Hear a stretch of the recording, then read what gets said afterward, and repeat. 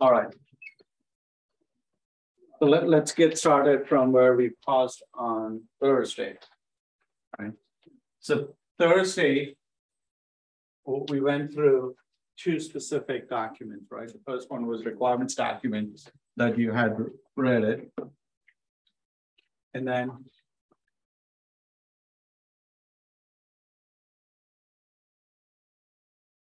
we also, in the design document, we talked about the system architecture, right? It's in here, which is nothing but a version of it here. Then we went through the system design document in terms of what are the kind of information are presented into the system design specification. So what we're going to start today is start talking about the software testing. So before we talked about going it from an analysis and a design phase into implementation phase. Right, there are certain tasks that quality assurance person focuses on the analysis phase and enhances that during the design phase. And that's what we're going to talk about it. Right. So we'll start discussing with STLC, and then we'll talk about a test plan document, which is the third document into your folder. So the intention is to understand how the test plan document works. So let's talk about first a purpose or objectives of testing, right? So a lot of times people will say, hey, I'm running testing to make sure everything works. And I'll say the other way, you're running testing to find any uncovered bugs. That was the purpose you have it. It's not to pass it, but to make sure that the system doesn't show any bugs, right? And by not having any bugs, it essentially proves that system is working as expected. Okay. Also, the key aspect that during the testing that you focus on is the system fit for purpose. Okay. Just because it meets all the requirements, that doesn't mean the system may be yet suitable to work. Right? Think about it. You go to internet to search something, and you put in criteria, it gives you a search result, but it takes 10 minutes to return the results. Is that fit for purpose? Most likely not, right? People won't like it that. So that is another purpose. And also, like it's when we look at the functionality to make sure if the system behaves the way it is expected to do. Okay. So when I look at it, like it's what are the good test cases, right? So execution of test cases is one thing. Building the test cases is another aspect. And when you look into writing a test case, it's nothing but a situation that you're like, it's creating in the system to validate whether certain things works or not. When you look at it, right, the good test case is the one which has the higher probability of finding the bug in the system. Okay, so, and when you execute it, and if you're actually able to find the test error, that's essentially your successful test. As we go through it, there are other characteristics that we'll look into writing the test cases, right? Such as you don't want to write the test cases which is too simple. At the same time, you don't want to write one that's too complex and tries to test a lot of functionality at the same time. Okay, so you need to think about a good balance. And a lot of times that balance comes with the experience as you write it more. As a quality assurance person, when you put the software tester hat on, right, your goal is to find as many errors as possible. But it also, we want to focus on is finding as early as possible. The intention is, as I talked about when we were talking about building the house last time, right? The sooner that you find the error, the less expensive it is to fix the error. Okay. The other aspects, it also enables you to see what is the behavior or the weak points within the system. So, okay. So let's talk about the software test cycle. Okay. So we looked at the software development lifecycle that you started from the planning phase and analysis phase. the key thing when you look into software testing, right, there is a parallelism to the whole development lifecycle. That's why when we talk about it as a software tester's journey, doesn't start only in the testing phase. It starts early in the lifecycle itself. And that's why you're embedded in the quality aspect. So the first thing, when you're trying to test something, you need to look into is understanding the requirement. Okay, so that's the first thing that happens. And that's what we started with it. So if you notice it, we ask all of you to read that document. So we started with the identifying the requirements. The second aspect that you're going to start looking at is, if I know that requirement, what it means for a system to fulfill that requirement. Okay, a lot of times you will hear a word called acceptance criteria. At what point, if this is the requirement, what are criteria that I will use it, or yardstick I'll use it to validate that the system meets that requirement, right? So acceptance criteria. And as we go through it, we'll look into all those acceptance conditions. Once I have a good understanding of what needs to be tested, what it means to pass it, then you're going to go into planning and the designing aspect. So then how would I go about it? Right. So think about it, right? So this is where you want to go. This is your goal as a tester. What strategy are you going to use it that enables you to reach to that point? Okay, so you will start planning and execution around the designing aspects of it. What that means is you will identify all the different test scenarios. You will start writing it, the step-by-step instruction of how you're going to go about doing it. So think about it, like if I'm it's building a house and I want to validate that the electrical systems are essentially wired properly in the house, right? So what would I do? I'll start writing, hey, I'm going to go into every plug. I'm going to put it a tester to make sure there is a live electricity going on. I'll go to the switch. I'll turn on the switch to make sure it turns on and off as expected, all of the fixtures that are connected to that particular switch. Right. So I'll start writing it those kind of designs, and I'll identify how many places I need to do it, how many switches, right? Because turning on a AC unit, it's probably a little bit different testing condition than just turning it on a light bulb. Right. So you will do all of those. Then at that point, you will wait for the development team to actually give you a working software. Once they give you a working software, what are you going to do? It is all of the plan that you do it, you go ahead and execute against that working software. And as you work through it, probably you're going to find some errors. Something is going to work as expected, potentially something is going to be breaking and not working as expected, right? It doesn't fulfill that acceptance criteria.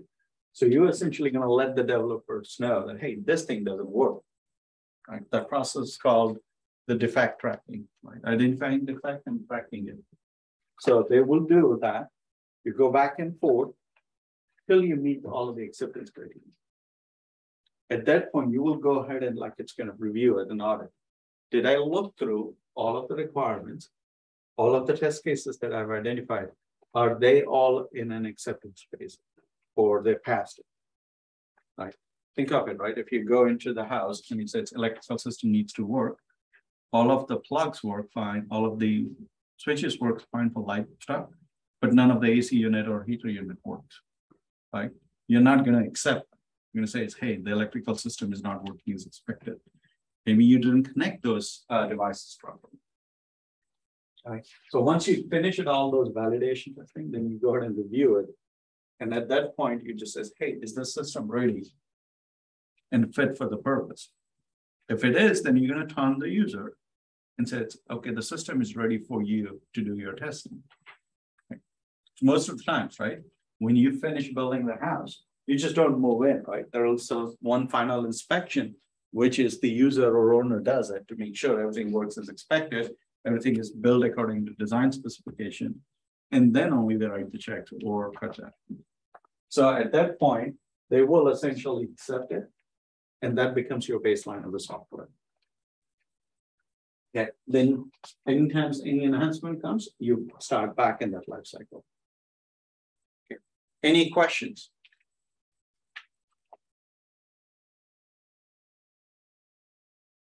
There is another model that you will a lot of times encounter in the software testing world.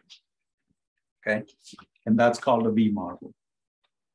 Something similar, right? But this one goes in from the viewpoint of a development team.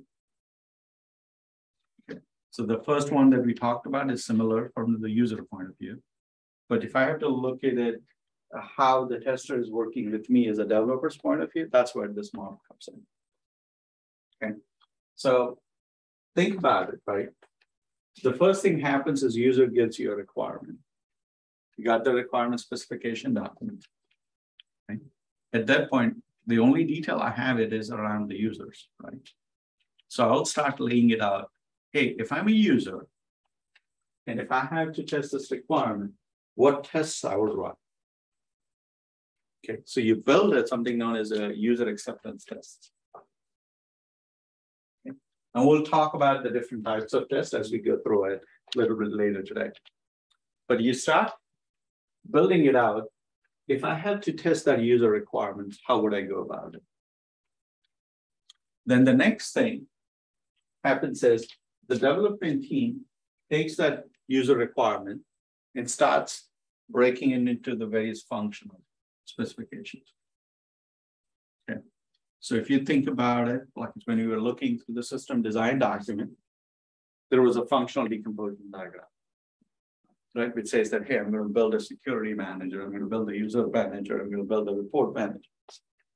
That's nothing but taking the requirements and breaking it down into different functional units. So they are going to break it down. You take a look at each one of the functional unit that they are going to plan to break it down, and you build something, what is called as a system test around it. It says how I'm going to test each one of those functions. Okay, and how those functions are going to interact with each other. So this the next side is the development. So this is the development activities as they go through it. This is what you do it as a quality assurance person to help you to match that as they go through that development lifecycle. Okay. So I start building those system tests. So it's how, remember we talked about software architecture, it's all the different components. When you plug it together, what is the relationship? What are the boundary conditions? You start identifying tests to do those. Then you essentially take it and this says, hey, I have a security manager. I need to further drill it down and start building what I know as technical specification. How that particular security manager is going to get implemented. Right. So I take the functional specification, which is now 5 different components. I pick one component, start breaking it down detail around how I'm going to implement that as a developer. Okay. So then at that point, I'm going to start preparing the tests. Okay. So if I take those individual capabilities within the security managers, how I'm going to test about it. Okay. So that's a lot of times it's known as a link test. Okay. I'll give one example as we go through it. Just hang on till we talk about this aspect. So I take that link test. And at that point, the next step for the developer is going to take that technical specification and then just go ahead and break it down into specific small programs or small modules. And then you essentially say, if I have to test that one small thing, how I'm going to do that? So they build up unit test cases. And then the developer starts actually implementing. So they are breaking it down into design and then start writing it. So think about it. If you're solving a puzzle, and everybody played with the puzzle, right? So let's say if I have a 1,000-piece puzzle. Okay, where do I start? Looking at the pictures. What will it look like when the puzzle is finished, right? So that's nothing but my requirement, right? A visual test, if I just say it's, hey, all I'm going to do is compare this picture with the things that I created. Okay, what are you going to do next? You're going to say, okay, it's fine. There are like it's multiple pieces and parts in this picture. What I'm going to do is I'm going to build my strategy. It says, I'm going to break this entire puzzle. It's 1,000 pieces, right? I'm not going to try to connect all 1,000 together. I'm going to try to connect this corner first. Then I'm going to connect this portion. I'm going to connect this portion, right? So I break it down, that puzzle, into different pieces, right? I haven't completed or I haven't built anything, right? But mentally I start mapping into, I'm going to break it into the different pieces. Then I say, it's okay, for each piece, what it'll look like, right? So I drill it down in that one particular piece is how the components within that piece is going to be. Let's say if it's a tree, right? Then you can say it's how the different aspects of the tree is going to be. I'm going to build this, I take out the stems, take out the roots, make sure the roots are falling in the bottom part, the tree is put in, and then the leaf comes in. Okay, that's essentially breaking it the technical specification. Then I said, oh, once I know that, what I'm going to do is I'm going to find all the pieces which form the root, lay it next to each other, because I know they are going to be forming and closing it together with each other to build that particular part of the piece. Then I go ahead and say, okay, now I'm going to start building my puzzle. I'm going to start connecting those pieces. Okay. From a big folder, you keep breaking it down. And as you break it down, you're it's kind of identifying what type of test you're going to run it at that particular level to validate that that small piece that you kind of broke it down is working as expected. Okay. So this is the design part. This is the implementation. I start now coding. Started connecting my pieces of the puzzle. Right. Once I have it, then it becomes an execution arm. So think of this. This is a planning arm. This is the execution arm. This is what test I'm going to run it in order to execute it. Okay. So all the tests that I did it when I connect the pieces, I'm going to make sure, does this piece fit next to this other piece that I was planning to do? Yes, it's good. It's a unit test. Each individual piece is working as expected and connected. Then I go ahead and say, okay, now that a small tree is working, I need to start building it, connecting it with the other piece. Then I'm going to bring all the pieces together to make sure everything works as expected. And then finally, I'm going to look at my puzzle picture and the puzzle that I made it and make sure they both aligned it. They are one and same. Right. So once I code it, I'm going to start testing that small pieces. Once all of the small pieces are done, I'm going to bring it all together into a module, which was its kind of technical specification component. So the leading test is the module. Individual module test, yes. Is my module working as expected? Because I have small pieces in that. Are those connected and working perfectly? Then system test is, are all the modules working together? Like the whole system. The whole system, each of the individual components, right? So this is the component test. This one is when I put the components together, does it work as expected as a system, right? And then this one is my users also agree that my system works. Okay. You said the left side is the right side is the So the middle is what kind of test you're going to run it to execute that.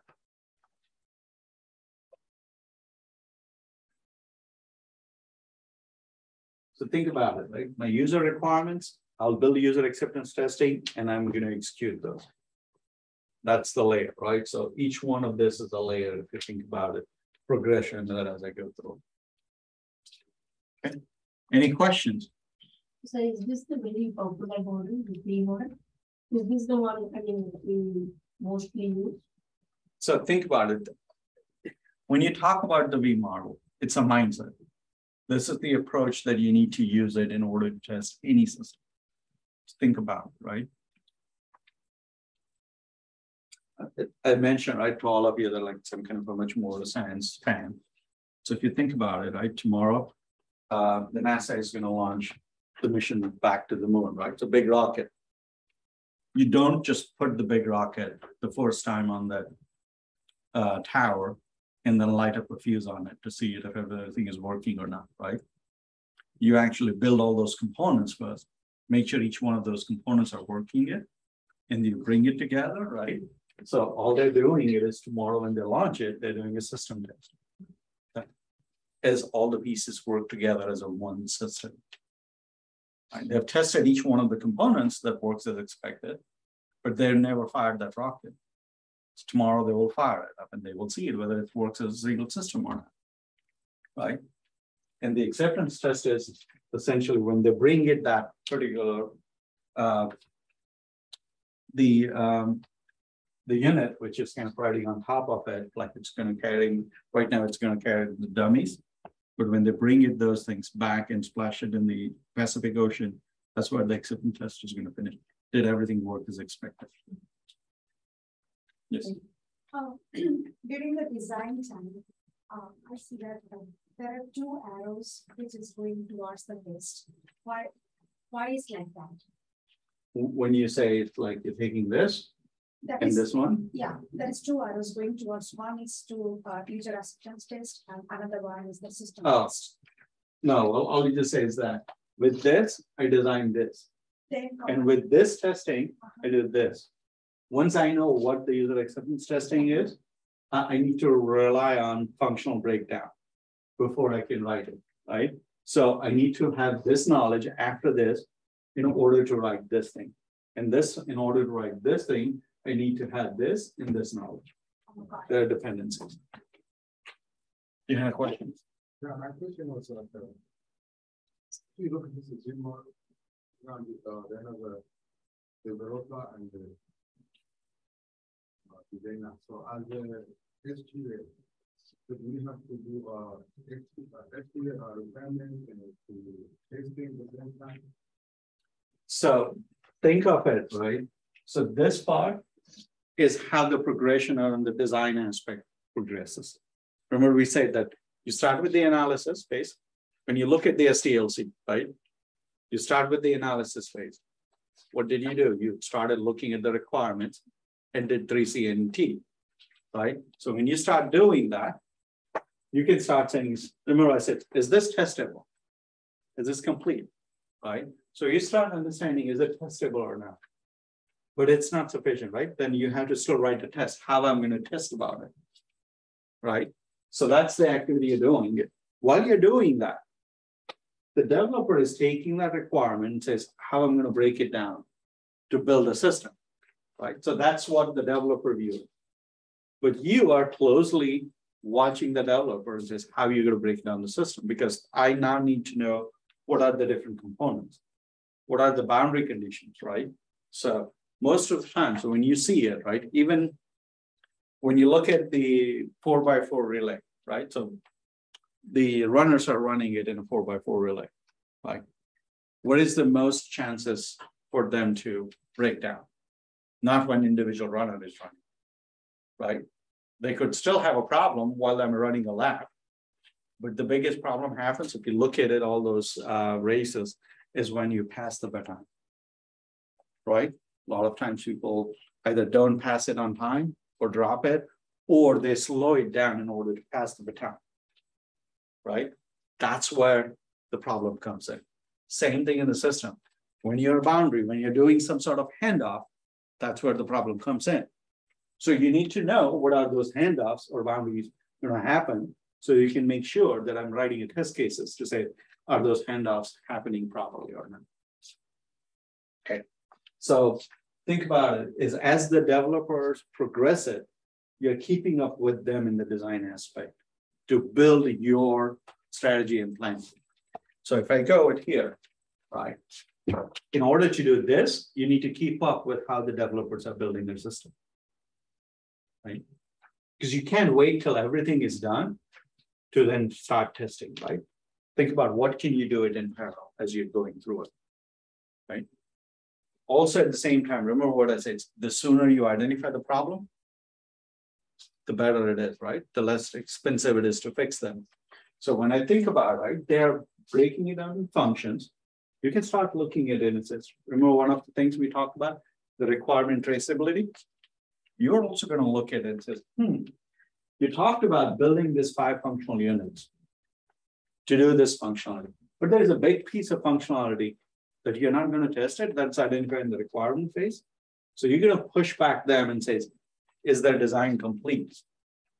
Or have their design is going to essentially map it to the requirement so that you can write those edge test cases and module test cases to fulfill the system requirement.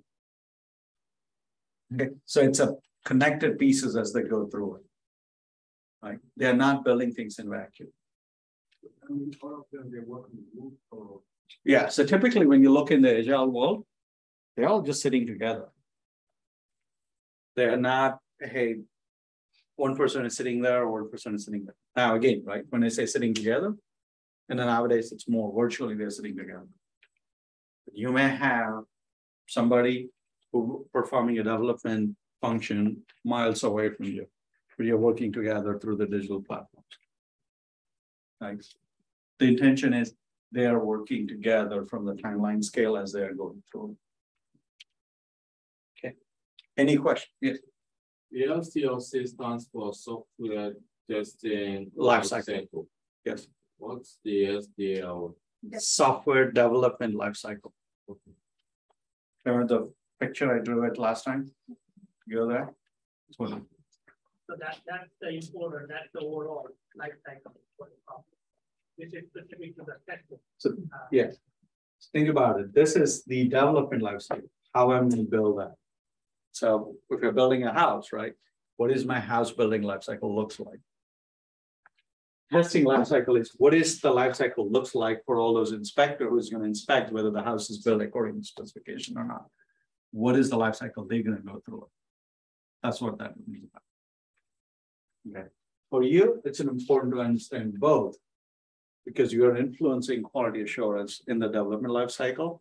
Same time, you're building it, all of your test scenarios to essentially help you to embed those quality into the system and also validate is the system works with its spec. Okay.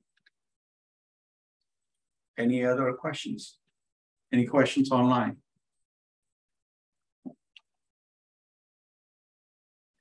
All right.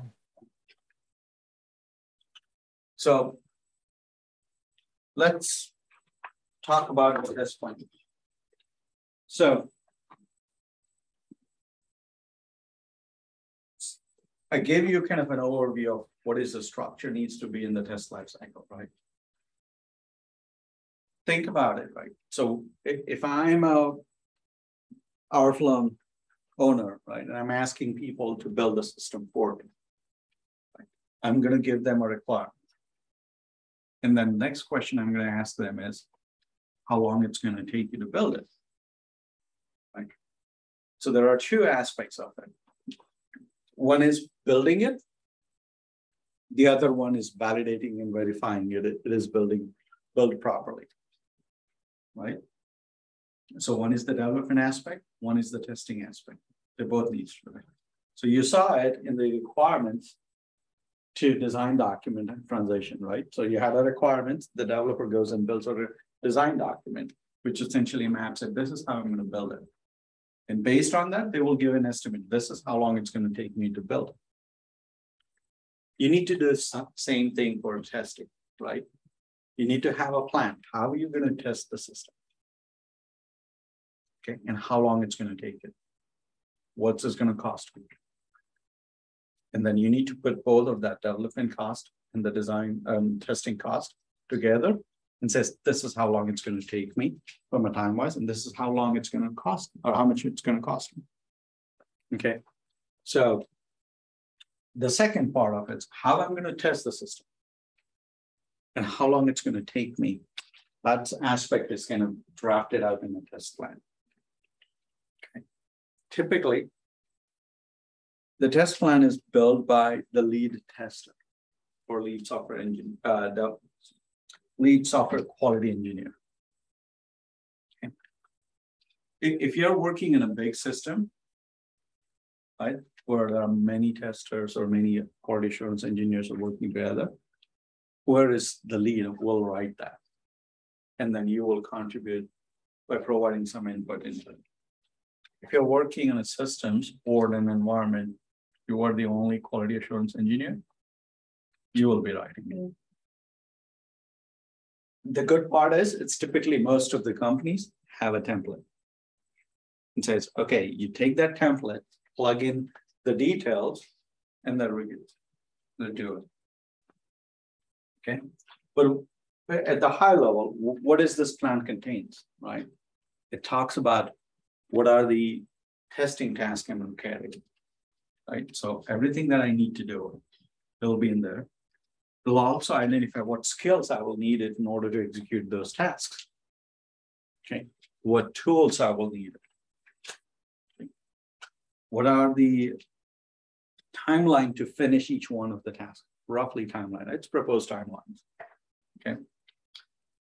And the whole purpose of when I build that document is how I'm going to validate that the system works as expected.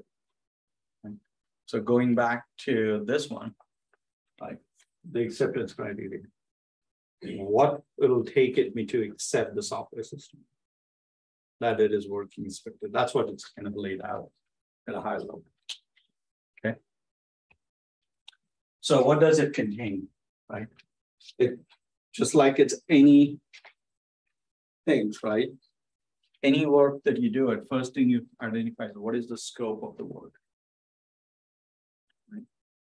What will be included and what won't be included. That's called the scope discussion. Then you will also talk about the people and schedule, right? So the resources, how many people I need, what kind of tools I will need it in order to execute it. Then you talk about the schedule, how long it's going to take it. And then there is another aspect that you need to talk about, how I'm going to go do the work. So what is going to be my approach?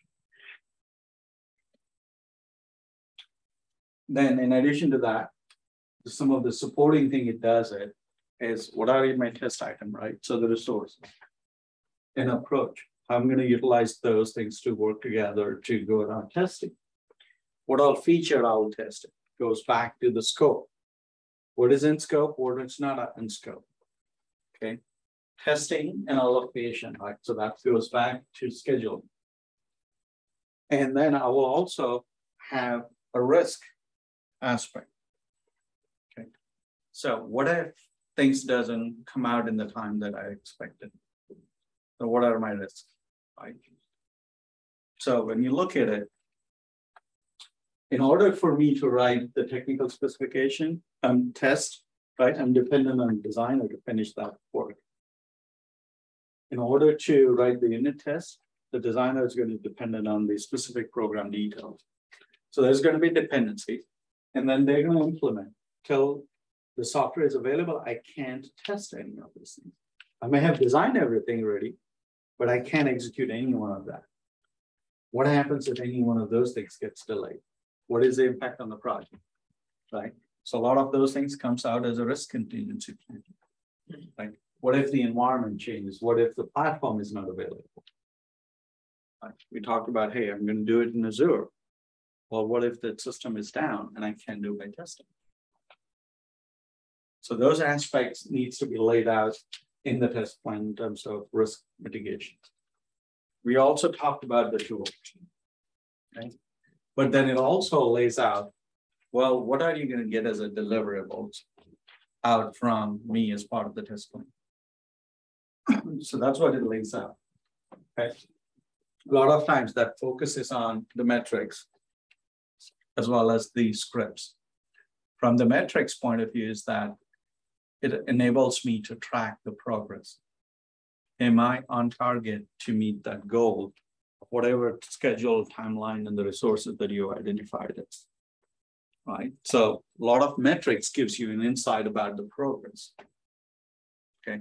It also gives you an insight about the quality of the product that it is getting produced. Okay. Yes. My question is we got all the vendors in this. Everything you need to start with the text it depends on your code. And then you get in the middle as you are thinking, so you are, and then you mix the things, or you mix the error in the middle. What you gonna go back to the middle part, then It depends on what kind of things that are running, right? So if it is in a bug within the software, then I will go back to the developer to fix it. But if it is an environment related issue, probably I won't go to the developer, but I'll go over to somebody who is responsible to manage that environment and says, hey, this environment is not. So it all depends on what the error is, right? Or what kind of issue I run into it. Okay. So it all depends on the risk that I ran into. So it's not always, if there is a defect and go to the developer, it's not like that. So you still have to think about, right? If there is a defect, you go to developer, but developer say, hey, it's going to take me like 5 months to fix this. Right? You already had identified the timeline. The project manager then need to address that risk. And you as a tester need to adjust your plan to address that risk also. Right? So if you look at it, right? The original, and I go back to the example, like that people can relate it, is the rocket that's going to be launched tomorrow, the Artemis, so originally was supposed to be launched in May, right? They had a problem with the filling. When they started running the wet test to fill the liquid propellant, they had an issue, identified a problem in there that needed fix. They couldn't fix it. They tried to fix it while it was on the launch pad. They couldn't. And they said, hey, we need to stop fueling. We need to go back and deal with this leakage of the valve because it was not working as expected, shutting it down. So they needed like 3 months to build it, validate, and test it before they can ready for their wet test again. Well, that impacted my launch timeline. That also impacted me ability to fill all the fuel and rerun the test. Right? As a tester, I'm responsible to run that test, but I couldn't run the test till that issue is fixed. Right? So the risk mitigation is that, hey, we need to shift the launch timeline. Right? That means I need to now put additional resources that originally I was planning to utilize in May in the month of July to retest that thing. And then you can do that, right? So that's a risk mitigation. It's not always, hey, the people who build the valve has to fix it. Yeah, they have to fix it. But the risk is bigger than that because now that timeline or that proposal to fix that essentially impacted a whole bunch of things. So same thing will happen in the software world, right? You try to fix it. Well, that capability was not available in that environment. I wrote it, but the database was not available. Well, I need to wait till that database becomes unavailable before I can upload all of my data and then give you for testing. Right. So there will be those kind of dependencies. Right. So some may be specific to development, some may be specific to the project management aspect of it. But you still have to deal with those dependencies. So it depends on what type of bug is that. What type of bug or what kind of issue. Right. So when I talk about the risk, not necessarily all the bugs are the only one which requires contingency planning. Sometimes the resource availability also requires you to continue planning. Mm. Right. That's the biggest problem. So you have to look at it from all those aspects. What all will derail my plan is what you're looking at it and how I'm going to address that issue that is impacting my plan. Okay. Any questions so far? All right. So in addition to all of those, it also talks about what are the templates and the guidelines I'm going to use it in order to build it, all of the artifacts. Okay. In addition to this, the test plan contains something known as test scenarios and test cases. Okay. So think around case. So whenever you try to utilize the system, right, you're not purely utilizing based on a requirement, right? You're thinking it from business process point of view also, right? So when we're looking at the requirements, right, there are two aspects: a functional requirement, but there was a mapping of that functional requirement into business processes, right? So one of them was managing the dealerships. You recall it into our requirements document, right? That's a bigger concept of how I'm going to manage the dealerships, right? Well, there may be different things that I do it within that managing, right? I'm going to create a dealer. I'm going to update a dealer, right? Those are my high-level scenarios. Within that creation, right, I can look at it all the different ways that I'm going to create it. You guys with me so far? I'm going to create a dealer. I'm going to, like, it's the way I'm going to create it is I'm going to create 2 dealers in Ohio. I'm going to create 1 dealer in Indiana so that it enables me to test all the different conditions of it, right? A, does it generate a unique franchise number? Because they are both are in the same county in the same state. Because remember, the unique franchise number was a combination of state, county, and the number. I need to test it both, right? I need to test it that what if there are multiple dealers in the same county? Is it generating unique number? Or what are, if I'm across the state boundaries, then does it generate the proper? Right. So those are my test cases under scenario of creating a dealer. Okay. So the test cases will have a situation. My situation is I'm trying to create a dealer. What are the different conditions under which that dealer is going to be created? That's my test cases. Right. So there's a one-to-many relationship. Then I will also talk about what are the detailed step-by-step instructions I needed in order to create a dealer, let's say in Ohio. Right. So those are nothing but the test scripts.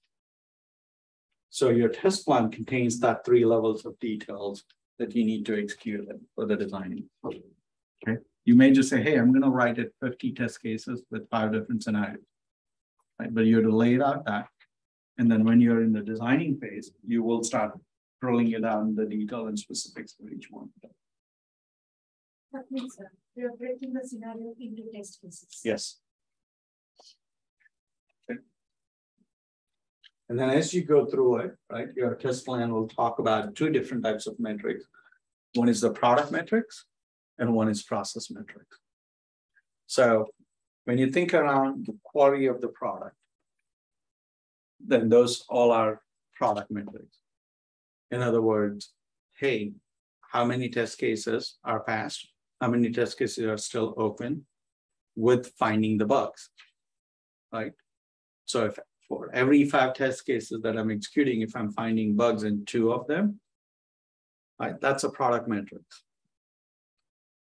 Process metrics is around how many test cases I'm running on a daily basis. How many test cases I'm planning to run total? And am I on the track to meet the timeline, right? So it's around the process aspect of it, not necessarily product aspect of it. You need both those metrics to understand the quality and the timeliness of the able to deliver your product. Okay.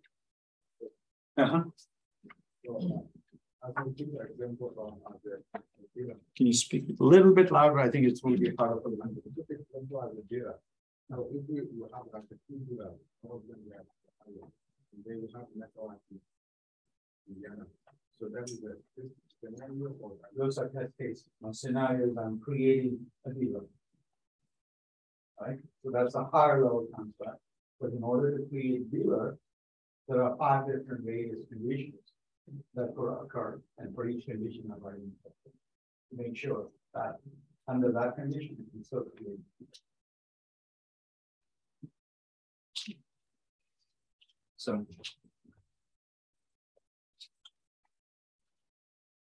So what does a typical test case contain? Right, so you talk about the scenario is broke down into the different conditions. So anytime you're trying to write a test case, it essentially tells you, what are my inputs? What is my expected output? So what is going to be expected behavior? And what are the sets of execution conditions?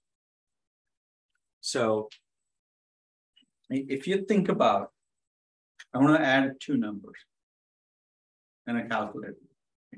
What will be my input, right? The two numbers plus an operator, which is a plus sign. It says that is what I'm going to give you an input.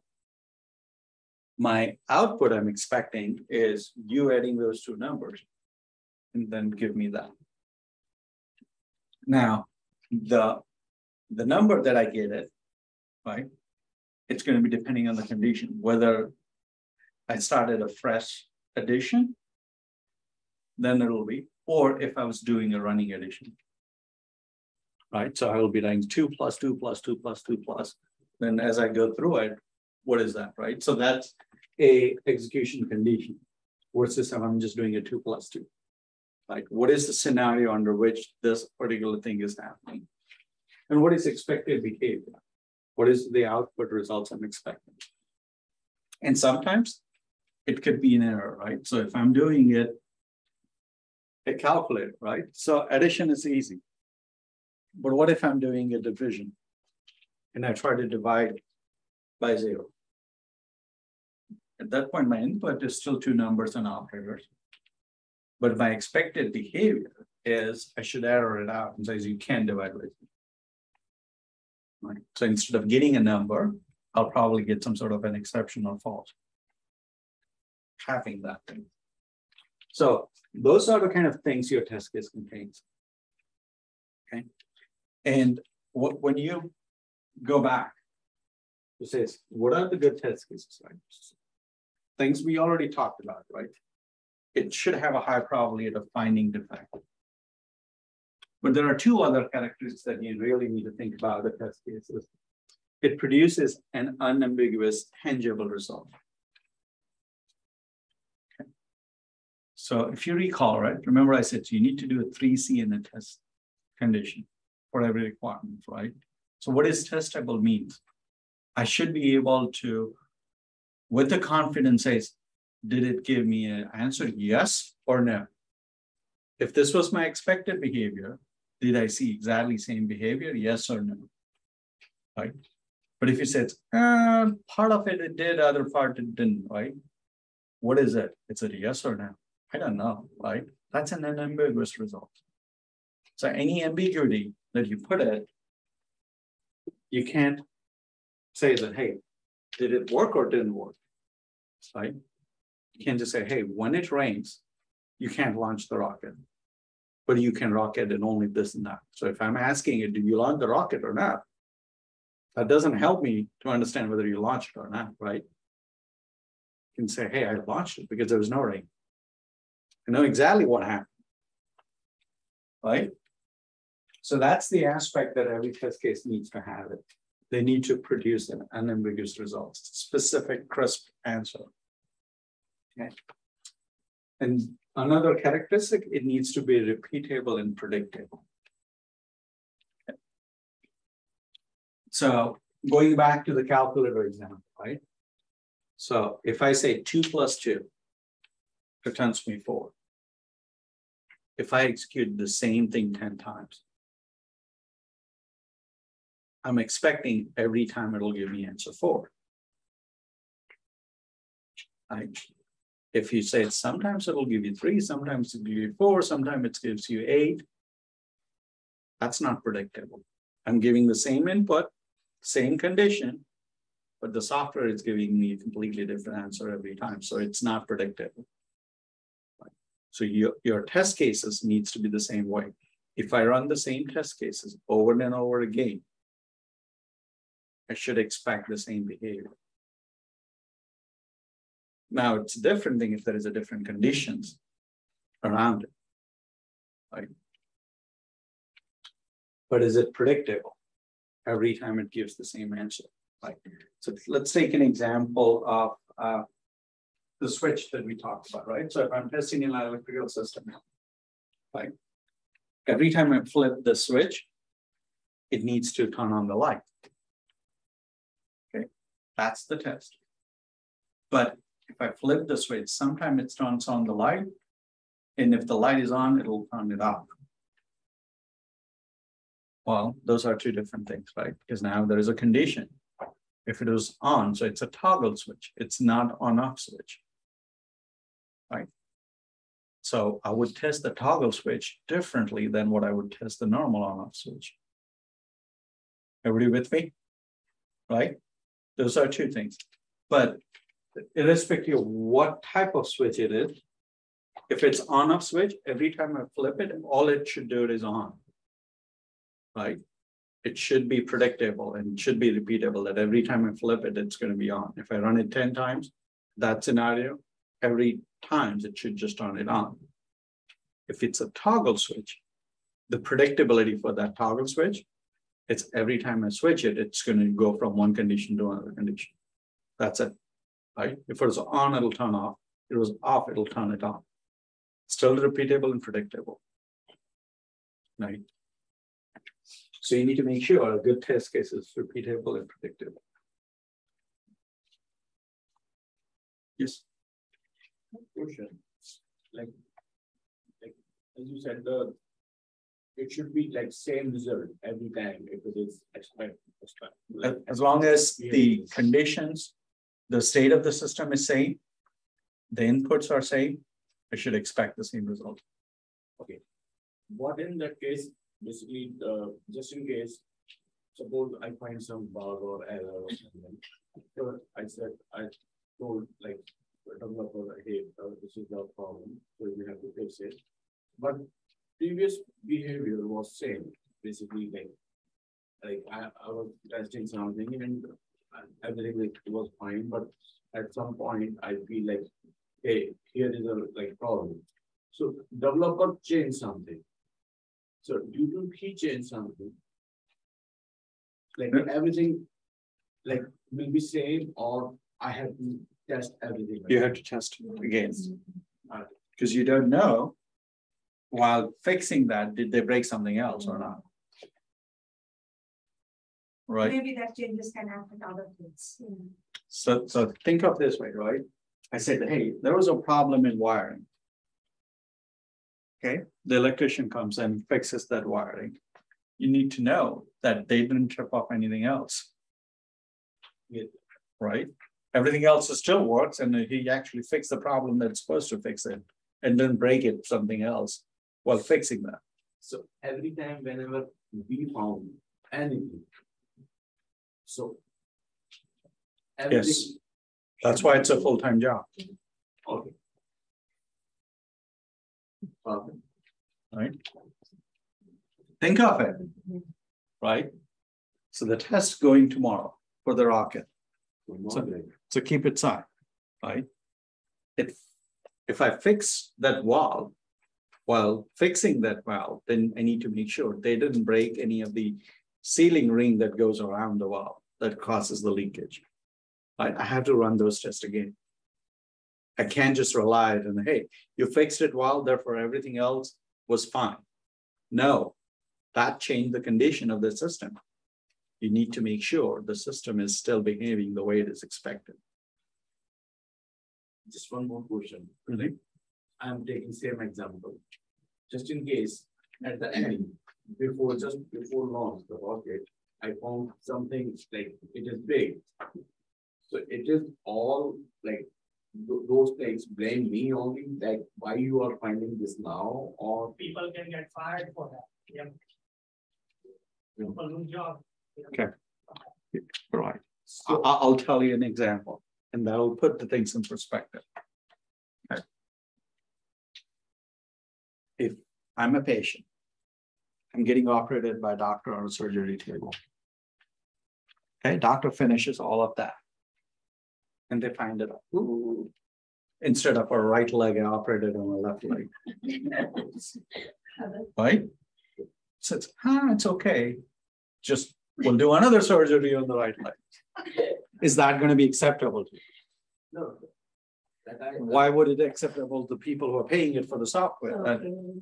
That part I understand, but the question is, just in case, if it is not me, I'm testing right thing and something happened, like due to changes, continuous changes, and because of that changes, something like big come at that point, like, hey, this is like, I don't know what's going on. It's like not working properly before it was. So in that case, how things work. Basically, they will blame me or Again, I would, it's a culture thing. Okay. Depending on the company where you are, if there is a blame culture in that company, Yeah. they're gonna find somebody who is responsible for that damage. Right? And you will pay the consequences. If it is a more of a mindset, let's learn it, figure out what went wrong, and make sure next time it doesn't happen, that's a different culture. There are managers also that they also check Okay. and reply all the time. Yeah. So I would not focus on, hey, whether I'm gonna get fired or not. Yeah. I would just focus on only, am I doing the right thing or not? That's the only thing you can control. Now, if you see a pattern of that happening, right? Every time you are trying to go to production and you are keep finding bugs, then the blame thing will come and definitely Right. there will be consequences.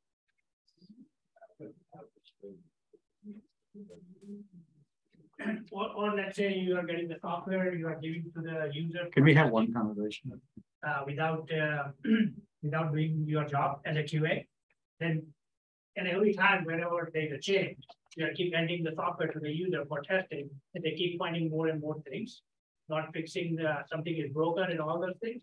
Definitely, you are responsible as a QA to make sure before it goes for user testing, make sure everything is fixed properly. You do the regression testing, which we will talk about shortly today.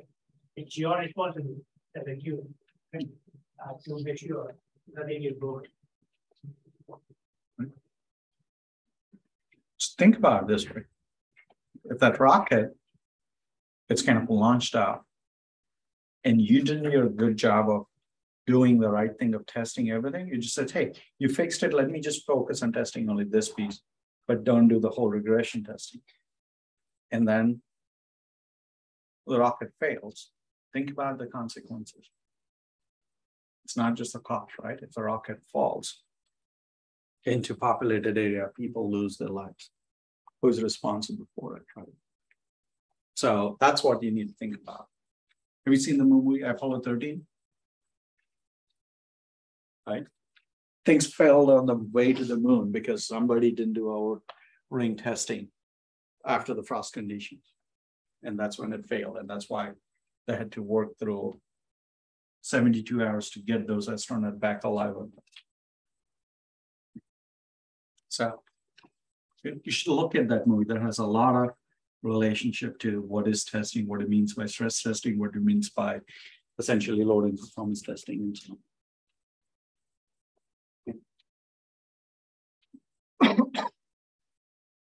The standards. Okay. This is the reality, right?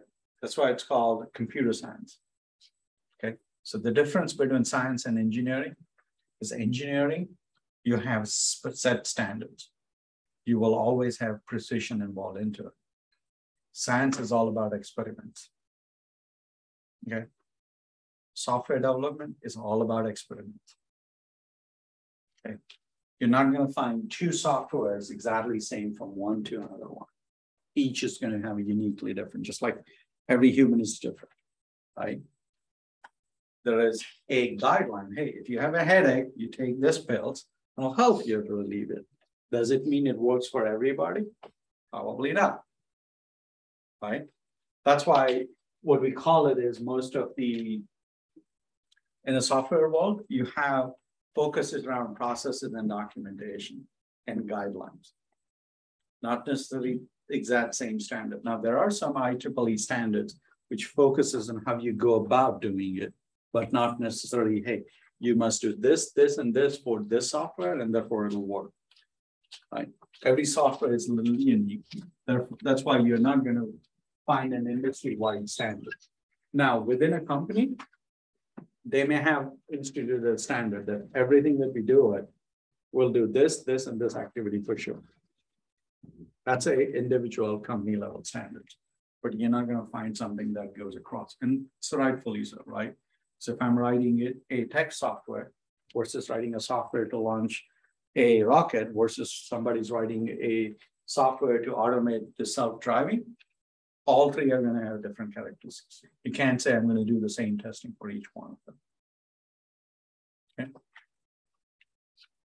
Any questions so far? All right. Another aspect that you typically define into the test plan is the environment. Okay. So when you look at the broad categorization, okay, every system, it typically falls into one of the three environments at any given point. Okay. So when the developer starts building it, right, it's probably not the most stable system at that point. Right? Things changes regularly. Yeah, I'm a developer, I'm writing this software, right? I found it's not working as expected. I need to go back, fix it, this logic. I'm going to continue to do that. So I'm going to continuously do different things till I'm satisfied that things works as expected, right? Before moving it to giving it to the testing, right? As a tester, you don't want something that is constantly changing. Why? Because every time something changes, if you have to do the regressive testing, if things are constantly changing, then I cannot complete my work. I'm constantly redoing the same thing over and over again, which doesn't add a value to the business user, right? So I want a somewhat stable environment. And I want some sort of cadence that, hey, you're going to fix that software and you give me every so often. So if I find 10 bugs, you're not giving me fixing one bug and giving me fixing one bug and then giving me. You maybe just says, hey, I'm going to give you another version tomorrow and it's going to fix this 5 bugs. Right? So that gives you some stability that, hey, I'm not doing the regression testing over and over again, and I'm focusing on producing it, the timeline to the right place where I go. Versus the environment, once it goes into production, you want it to be stable. You want things to work as expected. Okay. Each environment is going to have a different criteria in terms of expectation. Okay. So think about a puzzle that you were talking about, right? Earlier, I'm trying to build a puzzle, right? We said that I'm going to break it into different pieces, right? And if I take one piece, let's say talk about the tree. Let's say I pick up the tree, right? You look at the behavior, right? That, hey, I try to fit 2 pieces together. It may not fit, right? If it doesn't fit, I'm going to take off the one piece. I'm going to change it with another piece and try to fit it together, right? Can you say at that point that the puzzle is ready to integrate the tree with something else? Probably not, right? Because it's constantly changing it. Once I build the tree, let's say if I'm building that 1,000-piece puzzle with my 2 daughters, right? And each one of us is taking a piece, right? We're not going to go and say, hey, it's ready to integrate with the other piece till I get my own portion of the puzzle working fine, right? So at that point, I'll be constantly changing it. And my daughter will, of no use if I give it to her one piece at a time, because then she's trying to like rebuild it every time to see if that piece is going to work with the pieces that she has at the time. Right? Same mindset with the developer. They're constantly doing it. You may have multiple developers building multiple components. They are not ready to bring it together. Right? So they're going to focus on working on this. Once they are confident that, hey, my part of the puzzle is working fine, then I can say it's ready to integrate. Right? So as a tester, right, she gets it 2 pieces, one from me, one from the other daughter. She tries to bring that together. She finds it, yeah, even though the tree looks okay, it doesn't fit with the house right way. There are some pieces that needs to be added in between in order to work that, right? She will give back and says, okay, you need to expand the tree to cover some of the other edge portions that was missing, right? I fix that and give it back. Same concept, a developer is building the piece, they test it, hey, as a tree, it's working fine. Give you to test it, to integrate it. You're gonna test it and say, does this tree look good? Yeah. Let me integrate with the other, works? Yeah, it's good. If it doesn't work, I'm going to say, hey, this piece doesn't connect properly. So you need to change that. So they change that, give it back. They will redo the same effort. First thing they will do it is they will try to fit it. Is it working? Then they will look at it. Is every other piece was still the same way that it was before? Because if it's not, then hey, you changed to fit this piece, but now it's not going to fit the other piece. Because you moved that piece away from where it was working fine before. Same way. Different modules. Software tester brings those modules working together. Great. If not, one module, whatever was not working, they tell it. The developer goes and fixes it, but they have another dependency on the third module. Now it's no longer working. Right? So that's why they need to do regression testing. Now within here, you have different test environments depending on the complexity of the software. Okay. Obviously, we talked about the system test, right? We talked about the link test, which is nothing but an integration test, right? So the link test environment is a little bit different than bring pieces together. I can't, while I'm trying to do a testing of the different components within the module, I can't just give it a module for somebody else to fit, essentially connect and test it with something else, right? So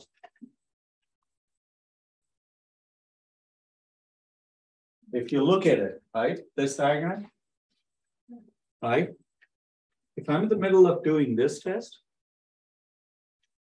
right, here, I'm not sure if everything is going to work it fine here or not, right? Because things are still changing here. You guys getting me?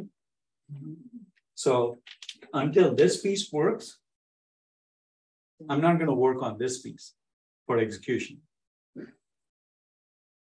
Right? So the environment in which I'm running this versus if somebody else is running some other components in the other test can be the same because this thing is constantly changing. Therefore, I can't rely on that.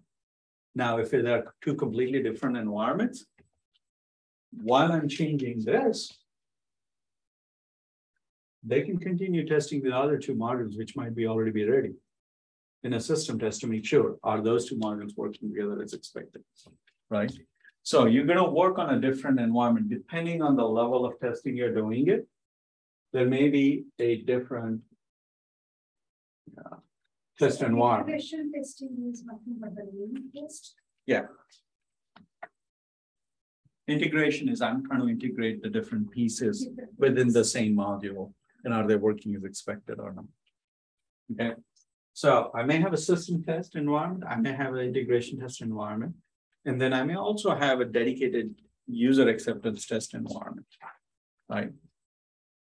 Because it tends to be more stable. Depending on where you are in the life cycle of testing, you may be doing different testing. Okay. Also, you may have a completely different environment called load and performance testing. Okay.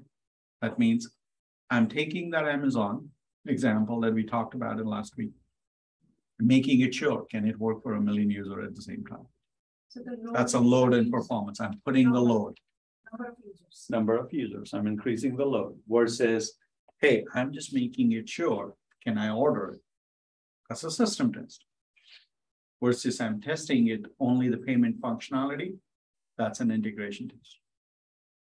Right? I may be doing, if my payment functionality is not working, there's no point for me to try to test it, whether I can place an order or not. Yeah. Right? Yeah. Business point of view, it's not. Not even just a business point of view. As a developer or as a tester, I know one piece is not working. Yeah. I know I can't do end-to-end testing because the one part is not working. Right? So if I'm put in an environment that, hey, you're testing end-to-end, but knowing that doesn't work, you know it's going to fail. Why put an effort? Right? But depending on it's the ecosystems of building a software in a big corporation is a little complex than what you think about. Okay, because there may be multiple projects, multiple systems involved, right? So you need to make sure each is segregated appropriately for you to test it. Right? So I may have a in the Amazon example, right? I may have a payment system. Right, they're doing their testing, they're making it sure, hey, can I take a new credit card? Can I take it to PayPal? Can I take it such and such payment? Right? So they may evolve with that payment system or but they will have, hey, the last stable version is this. They give it to the end-to-end test environment. So that's what they're testing. But in their own environment, they will keep continuously enhancing the payment. Once it's ready, they will give it, here's the new version type of thing. Right. So there may be multiple environments in the testing that you need to think about. And each one will be depending on what is the stability of the product is and where on the life cycle are.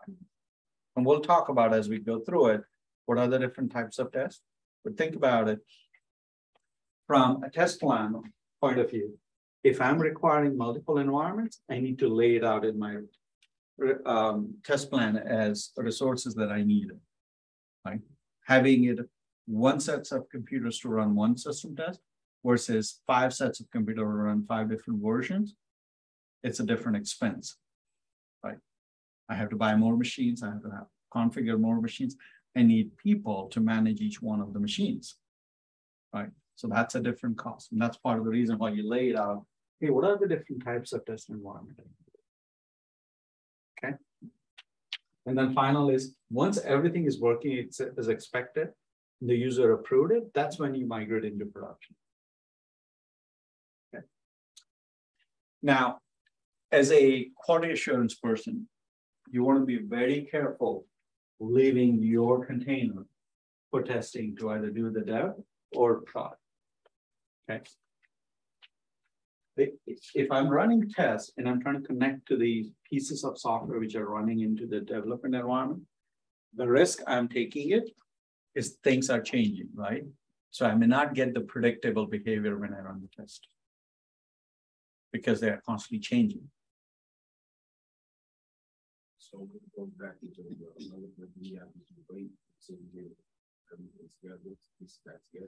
Yeah, so the developer, so the way it typically works is developer will work on their own version. They will have their own tests, all unit tests, and we'll look in a moment. But once they are happy that, hey, this is working as expected, only at that point they will give it to you. If it is not working, they won't give you. It says, hey, I'm not ready to give it to you. So what would we do at the side? So you'll be still designing the test cases, or sometimes you might be waiting it, right? I'm done designing my test cases, but I can't do it till actually the software is available for me to test it. Right? So that's what you need to think about it. That's the downside, that if you go from here to here, you're increasing a lot of your work because it's constantly changing. Right? So preferably, that's why you will see a tester which says, hey, you know what? I know you're working on it, but unless you have delivered me the right version, I can't start testing it again. There may be some scenario, right? So as part of the risk mitigation strategy, you may say, hey, you know what? You're working on the other, but the problem is environment. I need to migrate it. I needed somebody else to help me through setting up the engineering aspects of environment. So I know that software functionality that you have tested works. Therefore, there will be a rare cases that I can use it part of the development code to do my testing. Okay, but it should be very minimal for risk mitigation. So the unit test is always on the development environment. And the end-to-end test is nothing but the whole system test. So there is a system test, which is about standalone system testing. End-to-end testing is typically, does this system work in conjunction with all the other systems that is expected to work with it? So in the case of Amazon example, right? I'll probably have a payment system. I'll probably have a shipping system. But when I drop a new version of payment system, does it work with the entire purchasing process? Right? That's an end-to-end test. Kind of. No, it's, does this system work with all the other systems in the ecosystem as expected or not? That's end-to-end testing. Okay. Take an example, right? The rocket launch that we're talking about, right? there is a separate system which monitors the rocket, right? There is a separate system which is a control tower. There is a separate system that essentially it's on a launch pad, which triggers it, right? And which controls communication back and forth between the control tower and the rocket system. To say, hey, it's a go or no go, right? They validate run through all those individual tests on the rockets and make a decision in the command center whether it's good to go for a launch or not. And when say it's good to go for launch, they fire up the ignition through the communication system, right? Nobody goes there and says, let me light it up a match on that big rocket, right? It has to go through the system. So each one is separate systems, but the rocket can be launched unless all three works together as expected, right? That's end to end. I can't purchase an item from Amazon unless my payment and shipping system is working as expected. Whatever is related. What all is involved in, say, the integration process, yes. Then system testing. Thank you. Right, so each individual system is a system, but I'm putting together multiple systems to perform my business function. That's an end-to-end. I have one question. In that case, like end-to-end, what I understand till now, end-to-end means whatever we are building in terms of software, we are testing at the end, like from the start. That's not end-to-end.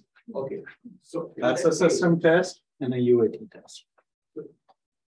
In that case, suppose I'm new in the company, and just like I just start like 1 month before, so I don't know like all the processes, like different departments, different processes, because they link with each other. In that case, I have to learn first all the process, all the business. Yes, that's a requirement, right? I need to know the requirements before doing my end-to-end testing. I need to know how to access the ordering system, how it links with payment system. So when I start the order in the ordering system, at what point it hands off to the payment system.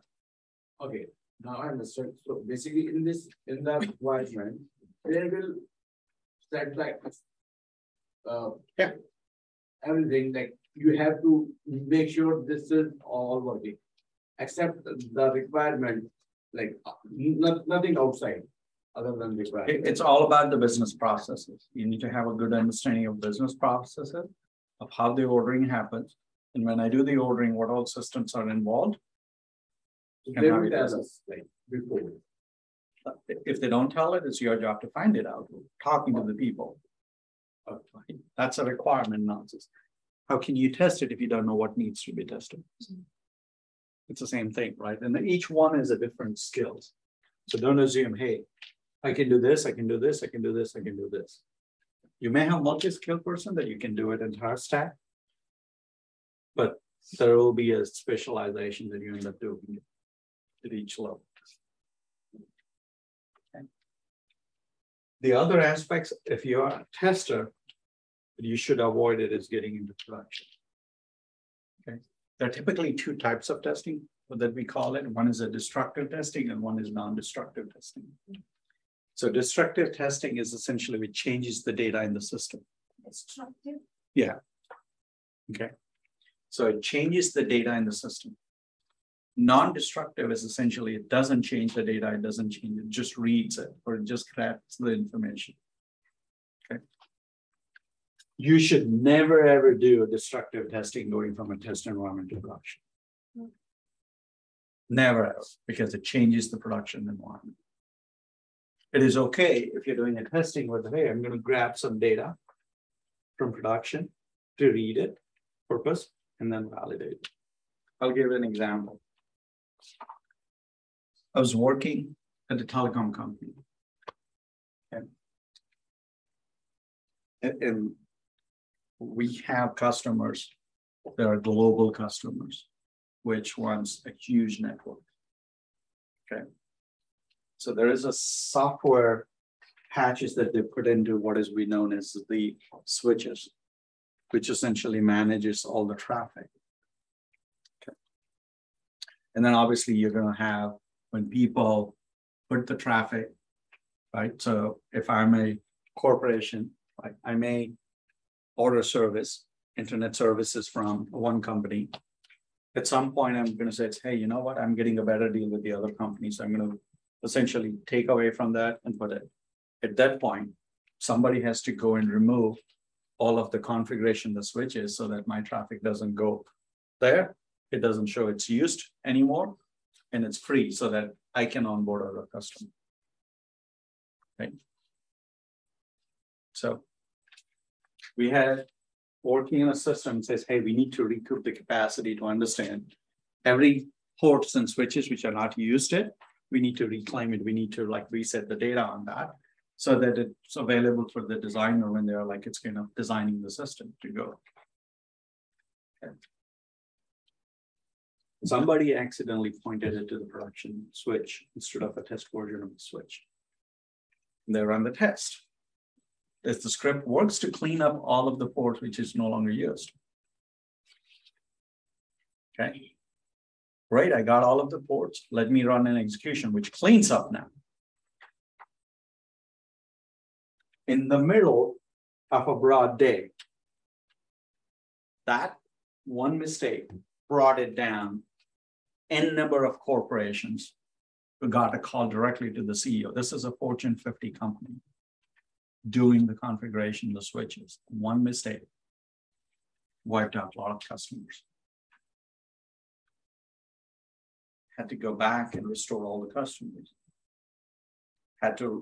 Biggest impact was on the credibility of the company. You don't know what the heck you're doing. You're like wiping the production traffic in the middle of it. Right? As a tester, that's the risk if you try to test anything in production. So avoid doing anything in production. Okay. So as a tester, you should always try to focus on this. Anything outside it, either going to increase your work or it's going to put you in trouble. Okay. Just a story. I wanted to make sure that you're cautious as you go through it, why you want to focus and stay within the test environment. Yeah. Okay. So again, in the test plan, you identify that. How frequently things is going to move from here to here, and what will be the condition when things should move from here to here. Okay. Then another aspect we talked about the test plan contains is the data. What data I need to use it in order to test it. Because remember, these are the test aspects. It's not the live production. Most of the companies prevents you to use actual production data into the test data because of the sensitivity around the data. So, okay. And the test data should enable you to test both positive and negative test cases. And as we write the test cases, we'll talk about what means the positive and negative test cases. Okay. It also talks about how the test is going to be executed. Is it going to be executed manually? Or is it going to be executed in automated manner?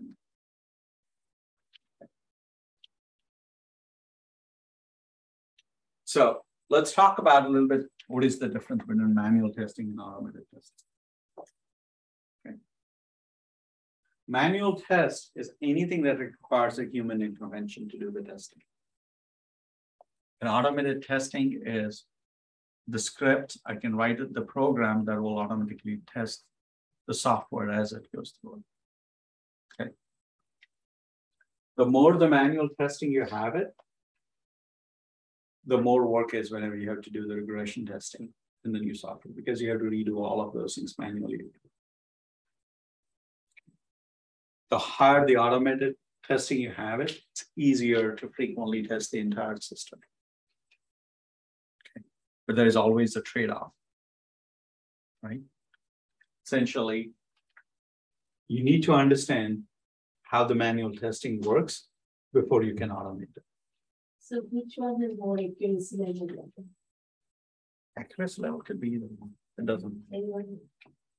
It's not about accuracy level. It's about how frequent and how often you test it and how long it takes you to test it. There's a lot of involvement you needed up front if you're trying to do it in automated testing. But think of this way. Unless you know what you need to test it, and you can test it manually once, you don't know what all to automate. So there's always a value of manual testing. But at some point, you need to start migrating into automated testing. Mainly if you're working in an agile world, we are releasing it every 2 weeks. You need to think about it. All of my regression testing has to finish it up within that cycle. If I don't, then I'll probably try to run into risk of releasing a software that is not fully tested. Okay. And you all it's kind of see it occasionally from a time to time, right? Sometimes something is released, it didn't do all the testing, there are security holes, they'll send you another patch. Go ahead and do that, right? Could we do a manual and automated assessment for both methods? You can. Right. All it just says is that what is the approach you're using it for the testing? Okay. Later in this session, Harshal will talk about it, but this is where industry is kind of mostly heading it for sound engineering practices, is you essentially don't do any development until you have written the testing, called an acceptance test driven development. So you first write a failing test, and then you write a code to prove that it no longer fails. Right, so you go with the test first mindset. And then that helps you to get in a lot more automation.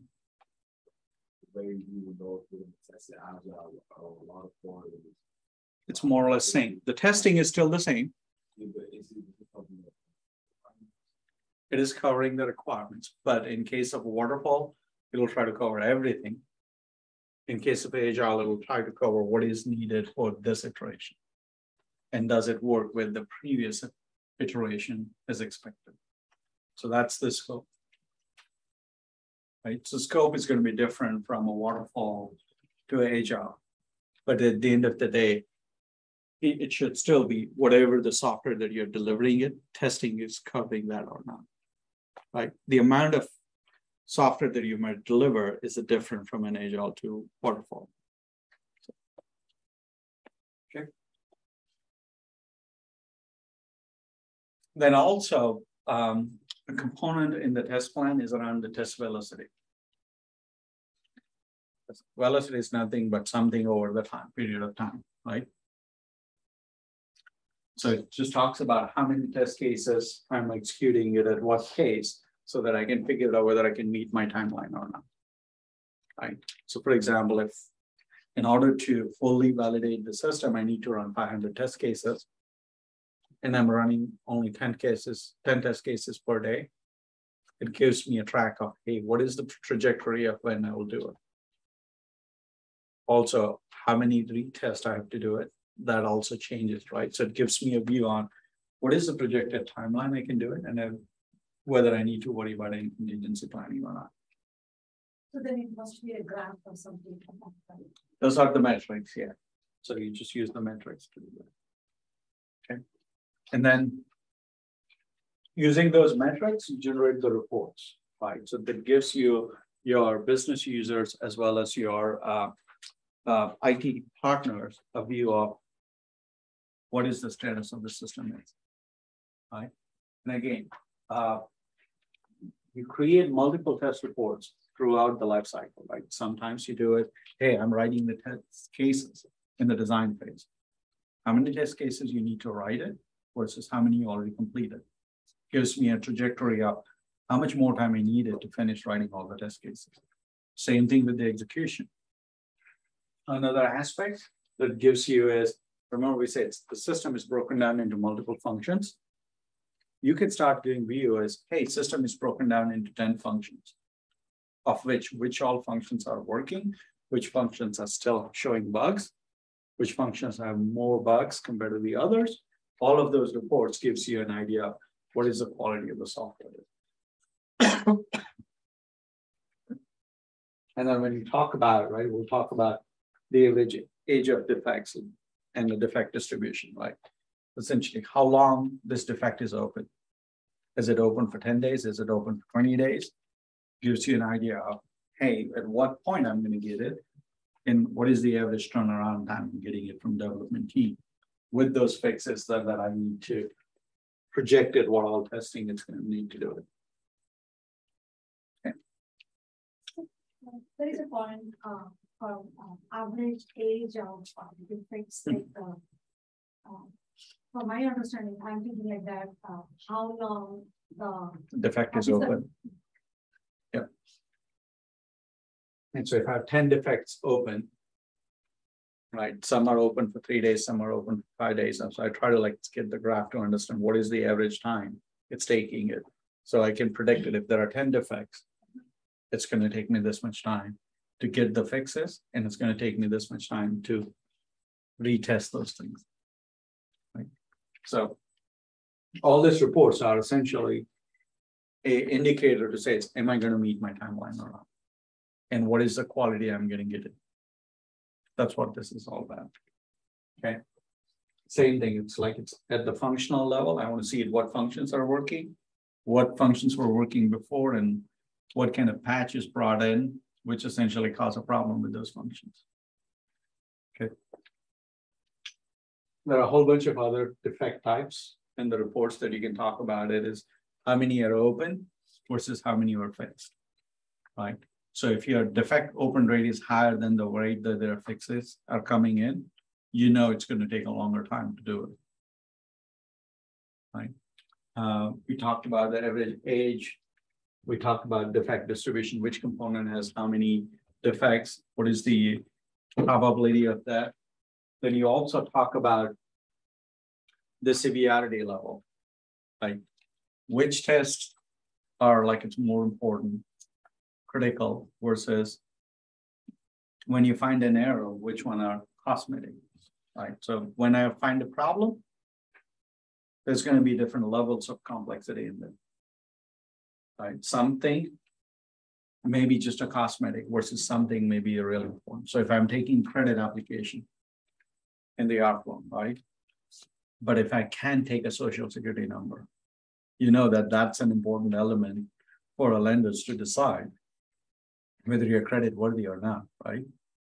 That's a critical error. It better get fixed it before I can release the software. Versus it's a cosmetic, hey, the background on this page is white instead of it needs to be green. That's a cosmetic, right? As long as functionality is working, yeah, probably it's a defect, but I can live with that defect. I can be okay in the production environment with that defect, right? So it's, what is the severity? What do I need to do it in order to restore back the value? Is it critical versus it's only cosmetic? And then there is also the priority level. Which defects I should fix first versus which defects I can fix at a later point. Okay. And again, there are a whole bunch of metrics, right? Each company will look for a little bit different metrics, but here are some of the common ones, right? How many paths I tested versus how many acceptance criteria I tested. It gives me an indicator of how I'm moving the needle towards the completion. And here are some of the test tools that essentially goes into that. So let's do one quick exercise so you understand the impact that as a quality assurance person you produce it during the planning phase. Okay. Everybody read the requirements document? Yes? No? Right. You understood it? What is the functionality and what do you need to do to test it, right? So my question to all of you is, if I come around and says, okay, can you guys tell me how long it will take you to test the system? You understand the requirements now. Can you tell me how long it will take you to do all of your testing activities? Any guess?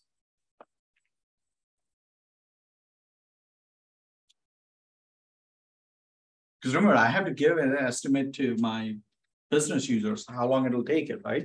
So I need to understand how many days you will take it to do all of the testing activity. So I can include that in my cost and tell it to them. Right now, it looks like a lot. How much? If I tell you, But- put a number. Depends on How many testers resources? are there to work on. You are alone to work Oh, on okay. it. Tell me how long it'll take them. Because you can't predict for somebody else. You can't estimate. Yeah, So let's estimate for yourself. How much time do you think you will need? what month? I think we have to ask developer first, how much time they will take. To design. I'm not even talking about the timeline. Yeah. I'm just saying is that now you know what activities you need to do it. You know what testing you need to do it because you read the requirements document. How long it will take to you. Let me worry about the developers later.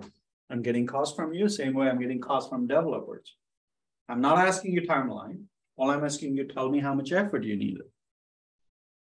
3 to 4 weeks. 3 to 4 weeks? Is it 3 weeks? It's a 4 weeks. 4 weeks. Let's go with 4 Let's weeks, do right? it. Let's do it 4 weeks.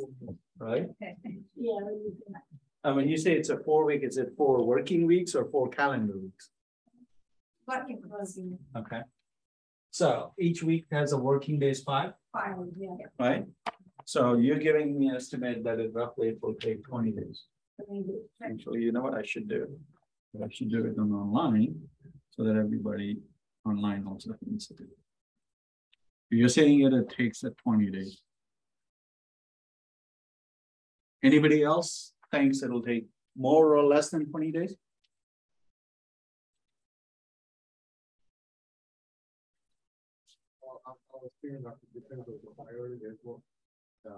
I'm telling you, you have the requirements document, you need to test all of that. Let's bring more. How many more? Maybe.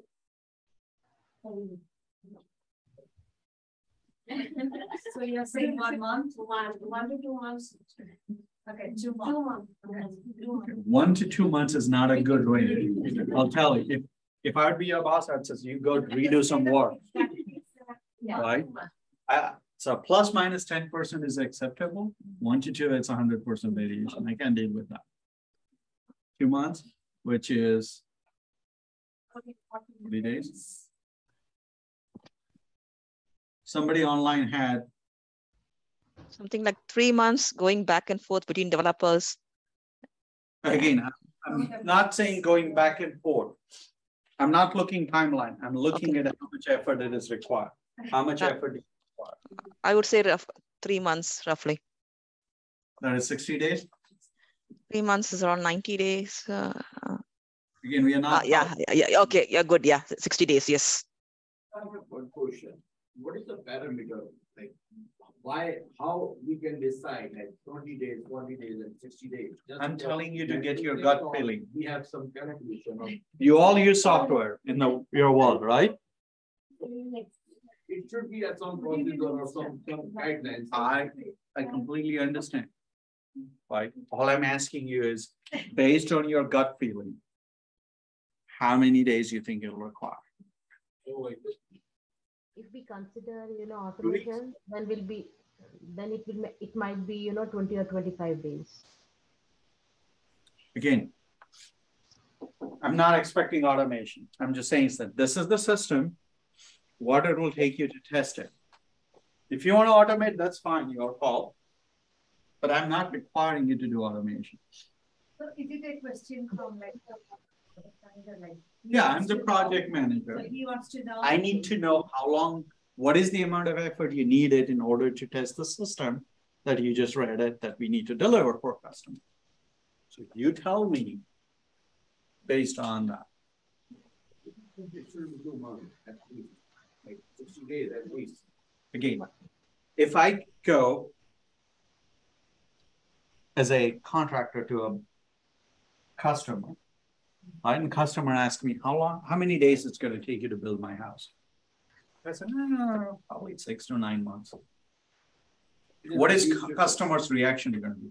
Like, it's a huge difference. Is it 6 months or is it 9 months? 6 to 7 months, understandable, but 6 to 9 months is like huge. So gap. I'm asking all of you, if I have to say it is, hey, I will pay you to test the system.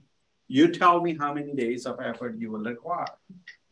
So I will see how many test cases the whole system will need. When I go to contractor to build a house, he doesn't tell me, I need to see it, how many lumber trips I need to make it to Home Depot, right? That's an indication to me that you don't know what you're doing. I will not give my house construction order to you. Say less than 10 days. Less than 10 days, okay. Hey, hang on. Can you say it loud? I can't hear it. They can't hear it.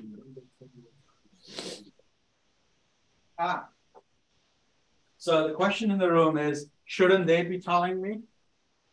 So if I'm a contractor trying to bid for NASA to build that rocket that goes to moon, is it better for NASA to ask me how long it's going to take me to build it? Or is it better for NASA to say, it's okay, build it in 2 months?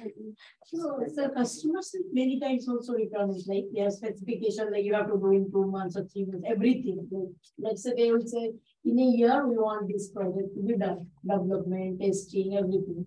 So in that way, we can do it quickly, but if I need more people, like 5, 10 testers, then yeah, 20 days. I'm going to say a word that most of you will hate me saying it. It's no mean to be sensitivity, right? It's just the fact. You can't have 9 women to produce a baby in a month. Right? It may sound insensitive, right? But that's the reality. That's what you're asking it. Hey, if I throw more people at the work, can I get the work done sooner? And the answer is sometimes it's possible. Yeah. Sometimes it's not possible. Right? So, yes, users have an expectations, but you need to match the expectation with the reality. If I tell you, hey, you know what, it's much more easier. As a customer, I wanted that system yesterday. I give you 1 day. Can you build and give it to me? I'll give you $1 million. No.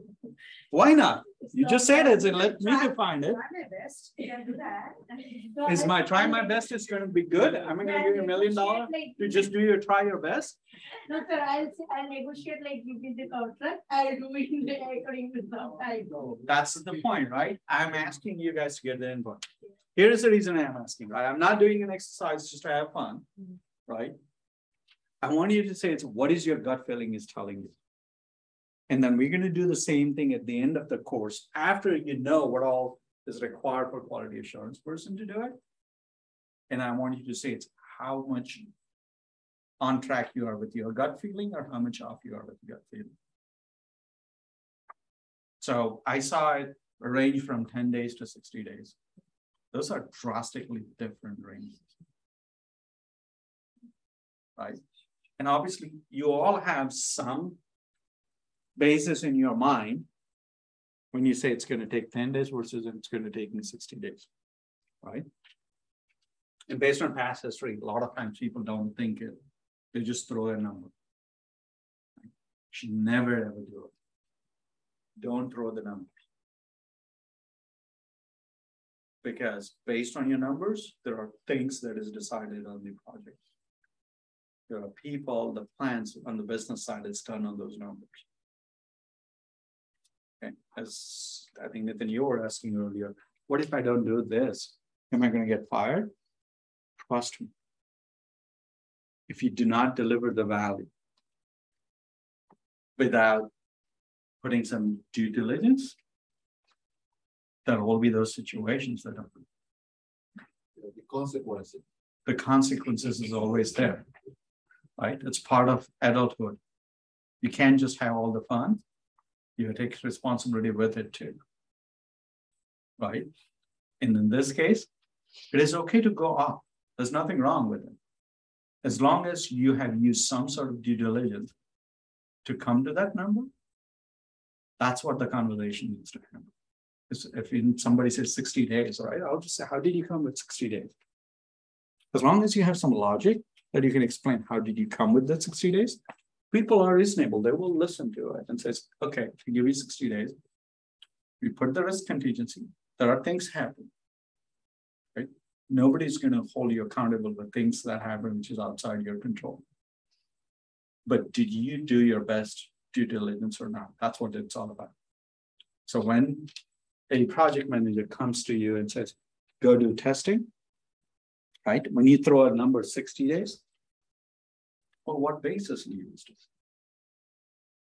A lot of times we use a term called back up the paper napkin calculations. Most of us do that in the software world.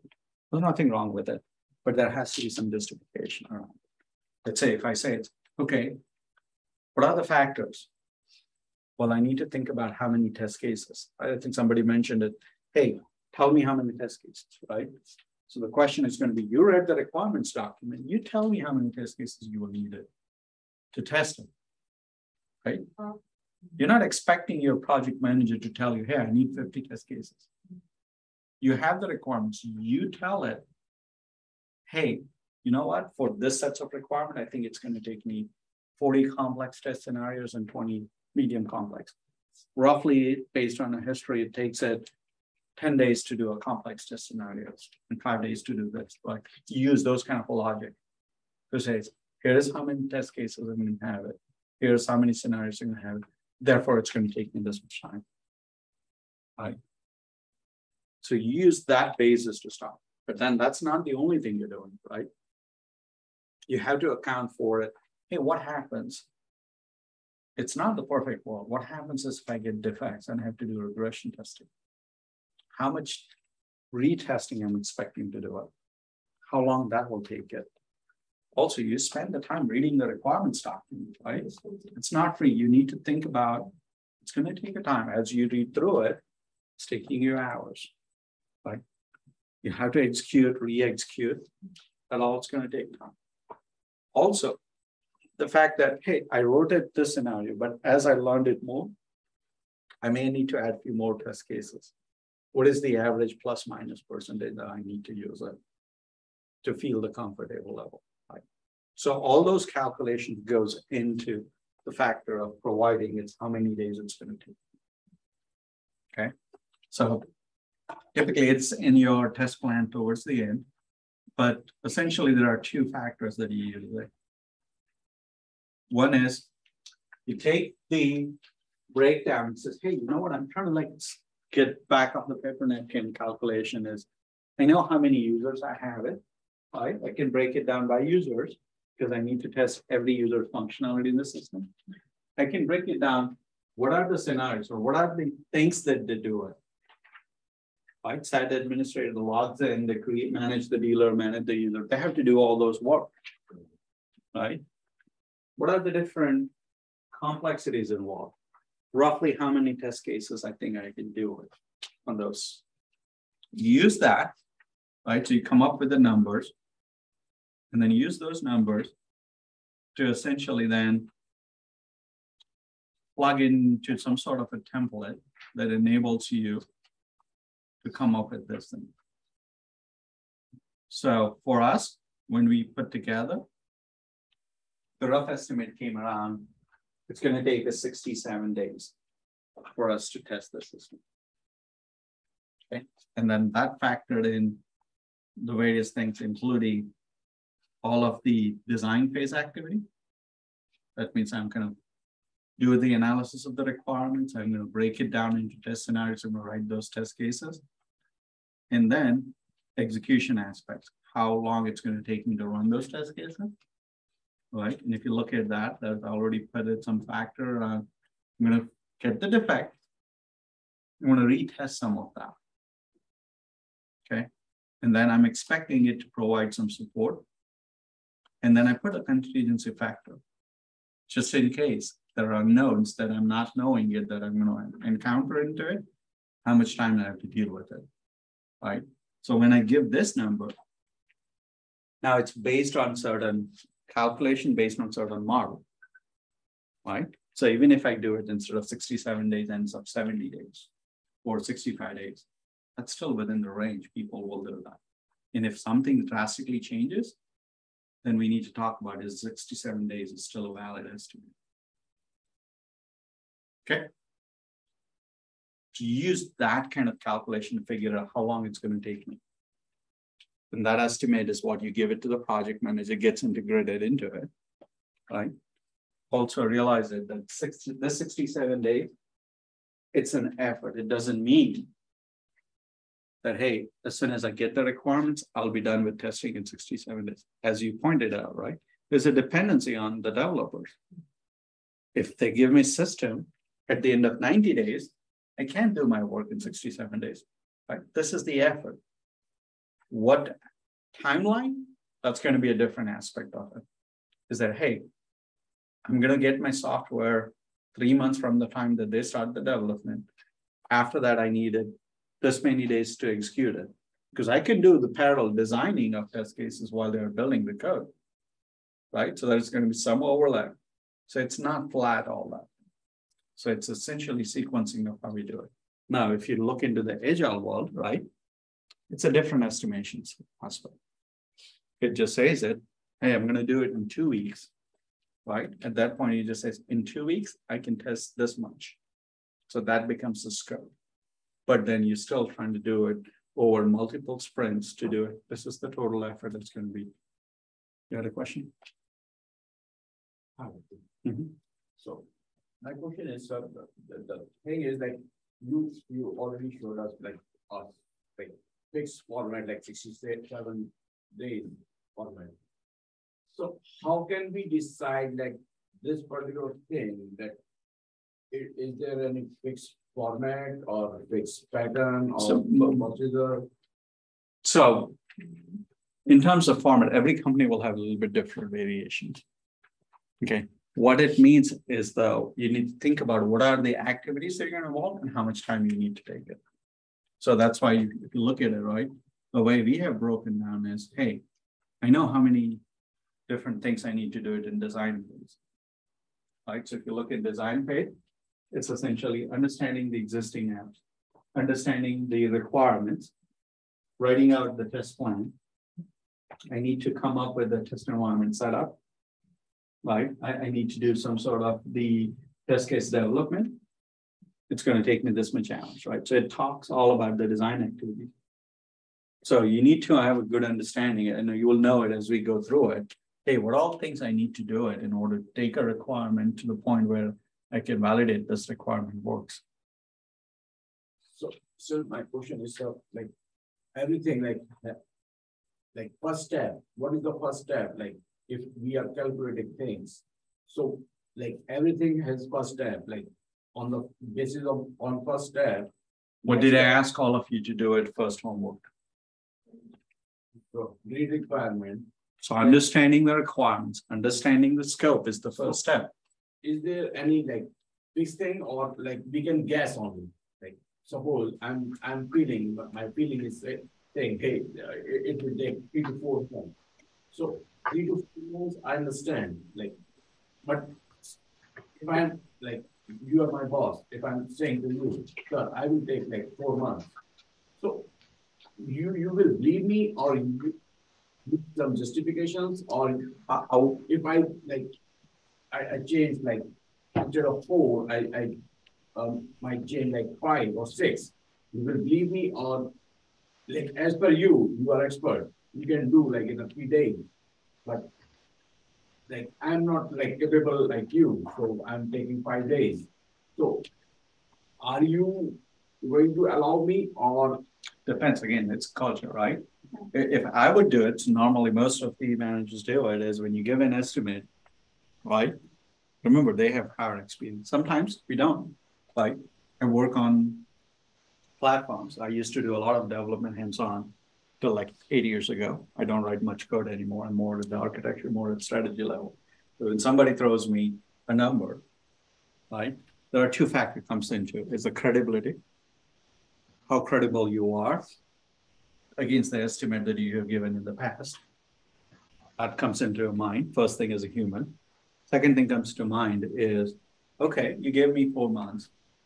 Can you tell me how did you arrive at this 4 months? Can you explain it to me? Right? And then you can challenge. Right? If you say, hey, it's going to take me 3 months just to read the requirements, then I would say, can you elaborate more? Why would it take you 3 months? Right? Obviously, I always have understanding of the skills of the people, right? Sometimes you have to trust it. But if I'm like, it's purely a person who's sending out the contract, right? All I'm going to ask it is, if you give me the due diligence that you gave me, that why it takes me this much, somebody else gave me the same due diligence, and they're going to be a less time, then I'm going to go with them, right? Because they have more skill. But at the same time, I'm not just going to blindly give it to them, because I'm going to have an understanding of, hey, I send it to 4 vendors. Here's the range come in, and one person is way below, one person is way off. Probably I'm not going to deal with any of those, because one is very aggressive, the other one is very conservative. It's most likely it's going to be somewhere in between, right? So a lot of times it comes in experience. Where I want you guys to think about it, and Nathan, I think it's, you're hung up on defensive mechanism. Hey, I give you a number, and if I don't deliver on that number, I'm going to get fired. That's not the scenario.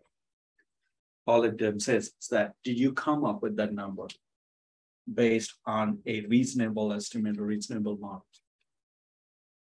Okay. That is always going to be, when you run into new technology, I may be a very good developer at Java and I can kick it off everything as quickly. But when I'm dealing with a completely new language like Kotlin or anything, right? I'm going to put in factor that, hey, you know what? I don't know that. I'm going to probably take some time to learn that language. So when I give you an estimate, I'm going to say, hey, you know what? I'm going to take the first week to learn about it, and then I'll implement it effectively. So to implement, it's going to take me 2 weeks. But the reality, it's only 1 week and 1 week of learning, because you don't want me to implement without knowing what I'm implementing it, right?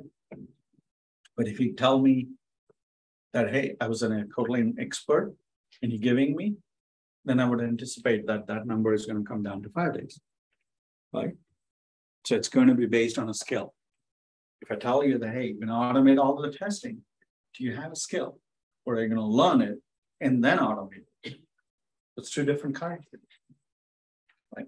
As long as you come up with a model and justification of how you come up to that number, that's okay. Everybody understands, right? And as a project manager, if I'm not comfortable, I will challenge. It doesn't matter whether it's a low number or up number. I'll challenge either, right? So that, like, it's understand, do you know what you're doing? That's what it boils down to at the end of the day, right? So when everybody throw an estimate from 10 days to 60 days, the question is, do you know? How did you come to that number, right? So if you give me 60 days, right, my first question is, everybody else is taking 10 or 20 days. Why would I go with you? Because you're more expensive to do it 60 days, both from a timeline, cost point of view, and the business opportunity point of view. You with me? And understand why I need an estimate, because I need to give it to the client. This is how much it's going to take me, right? Even in the agile world, right? Even though we do it, we do a rough planning. So it says, yeah, every 2 weeks, I'm going to deliver this functionality. But that is, it's, hey, this sort of capabilities, it's going to take me 3 months to deliver. I'll deliver parts and pieces as we go every 2 weeks. But the full functionality, it will take this much time. We still do all of those plannings. And all of those goes back into historical of how predictable you are and how accurate you are in terms of your predictions. Okay. And nobody's expecting you to have 100% accurate every time on everything. I have a question about that. If your project come over to you and you give me like estimation of time that projects. And then I look at, you don't want to push the customer. You can push you like to finish area that way you can keep your customer and then give you like too much work on you. Like that, because there are some managers they don't want to do customer. Yeah. So yes and no, right? Typically human nature is they're going to do that. But if you keep pushing it, And if my development team has to work overtime every time to deliver on it, how long we're going to stick around it? I can't do anything, but I'm like spending 80 hours a week just doing this development when normal work hours is 40 hours a week. How long are you going to sustain that? Right? So there's always a cultural aspect. Are you looking for a balanced and a really productive team? Or you're looking for somebody just jamming the hours to do it? I'll tell you, like most of us, after about like it's 12 to 13 hours a day, even though you put the physical time, you're mentally not productive. So most of the military, they use it, usually spend more time. Yeah. And what you're going to see it in those, they're not going to be people going to be sticking around for long. They will find an alternate job and they leave it. So they voted with their actions. I would not worry too much about it. What I would worry about it is the estimate that we give it. Is it reasonable? And what is the assumptions, right? So if you look into it, this assumption of 67 days was given based on 9 hours a day of actual productivity. Right? So they're saying, hey, I'm roughly worked about 9 hours a day. And that's what it's going to take. This is probably an hourly time. But they are trying to like see it, what they can do. Anything more than that, the assumption is wrong. See, it's a 9 hour day, but actual productivity is only 8 hours a day because 1 hour will be spent in meetings, status updates, and those kind of things. Right. So that's where they're focusing on. Okay. Any questions?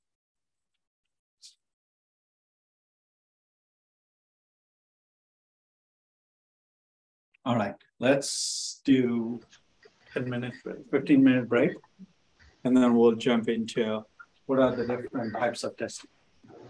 Okay, and the homework, I would ask you guys to read that third document into that slash called test plan document. Okay, so I give you more or less kind of same understanding of what we talked about. I have one question. Yes. Yes. So usually how many test cases a person can execute in a day? Normally, like depending upon the complexity or the simplicity or the experience. It depends on a system to system, right? And it's more about what we're going to talk about as we go through the next few sessions is how you take a requirement, break it down, understand how many test cases you needed to test that requirement. And as you get an experience, that's when you start putting together estimates. Does that answer your question? Yes. One more thing also, like who is responsible for maintaining the test environment? Is we or like, some other group or some other? Depends. Like Depends. A lot of times if tester has that skill, they do it, but they will always need help more from infrastructure type of teams to manage and maintain it. So you will do a little bit of application stuff based on what your skills and capabilities, but typically there is a dedicated team that manages the environment or dedicated manages that environment. Because we will not having any, access to the production.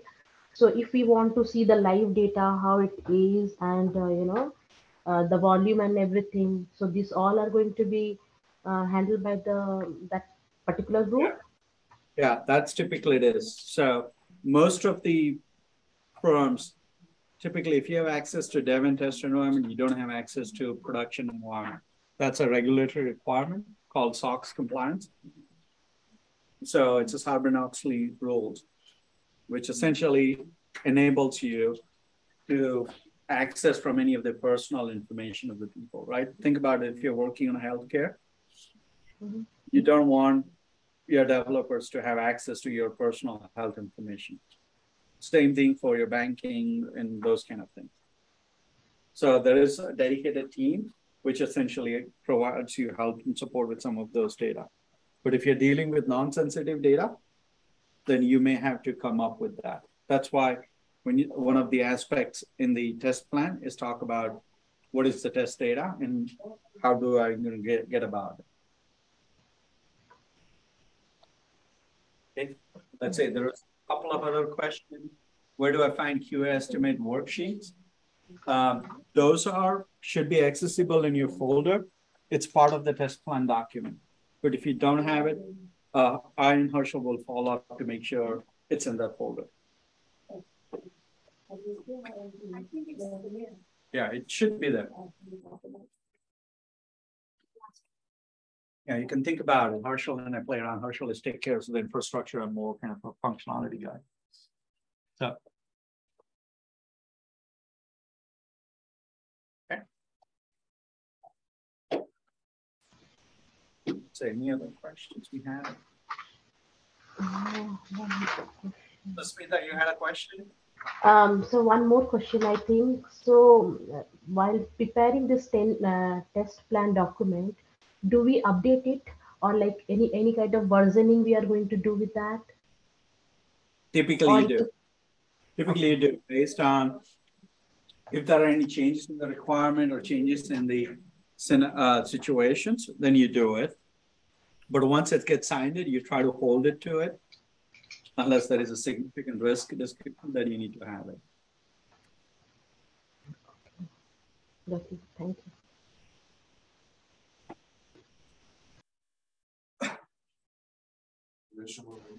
Yeah, I think somebody might be in there.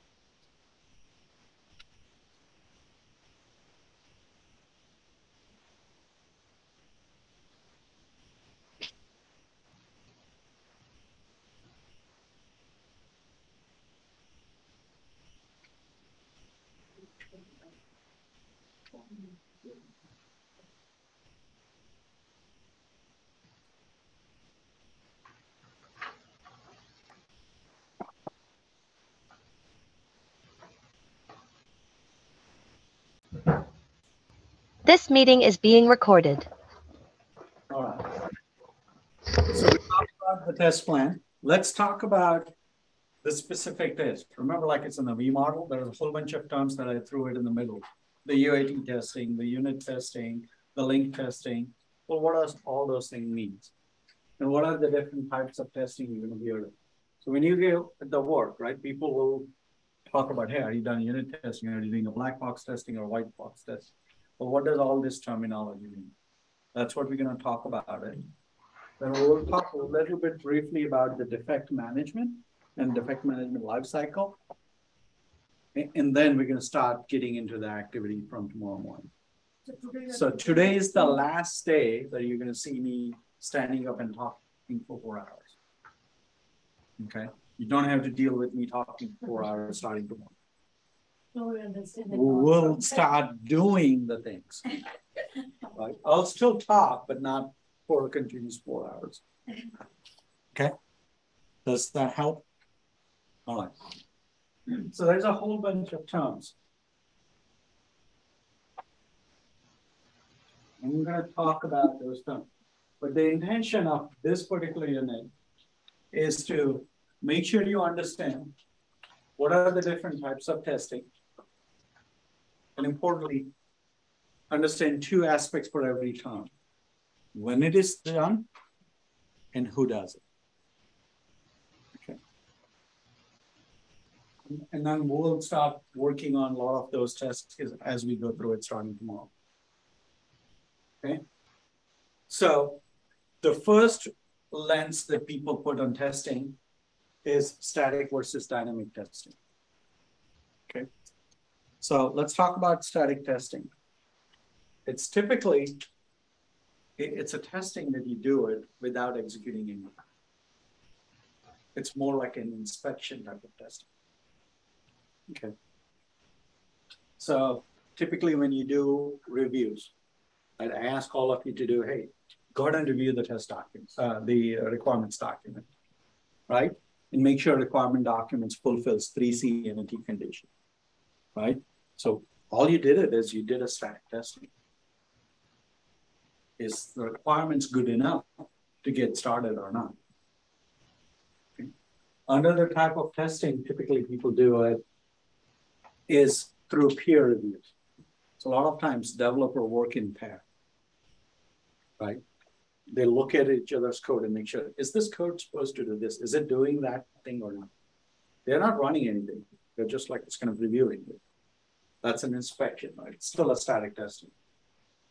Another aspect of testing is for those of you who have a little bit background in development, right? Typically the way this developer writes the code in some sort of language, whether it's a Java or C++ or C# type of things, right? Those languages, just like your English, French, any other language that you do it, right?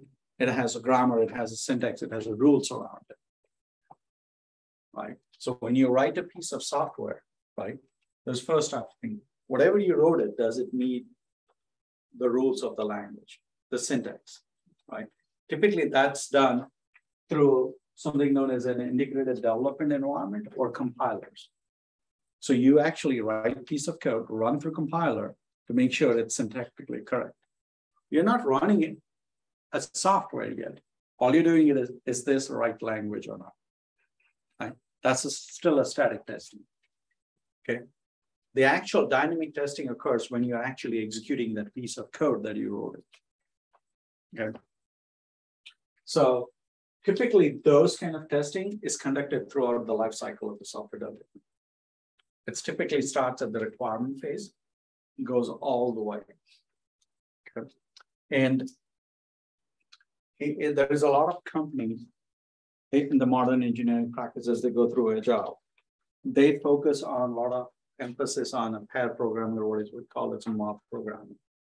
So one person is like it's driving the keyboard, and collectively the team is like telling him, hey, think about this, why didn't we add this condition, and they're dynamically typed as they go through it.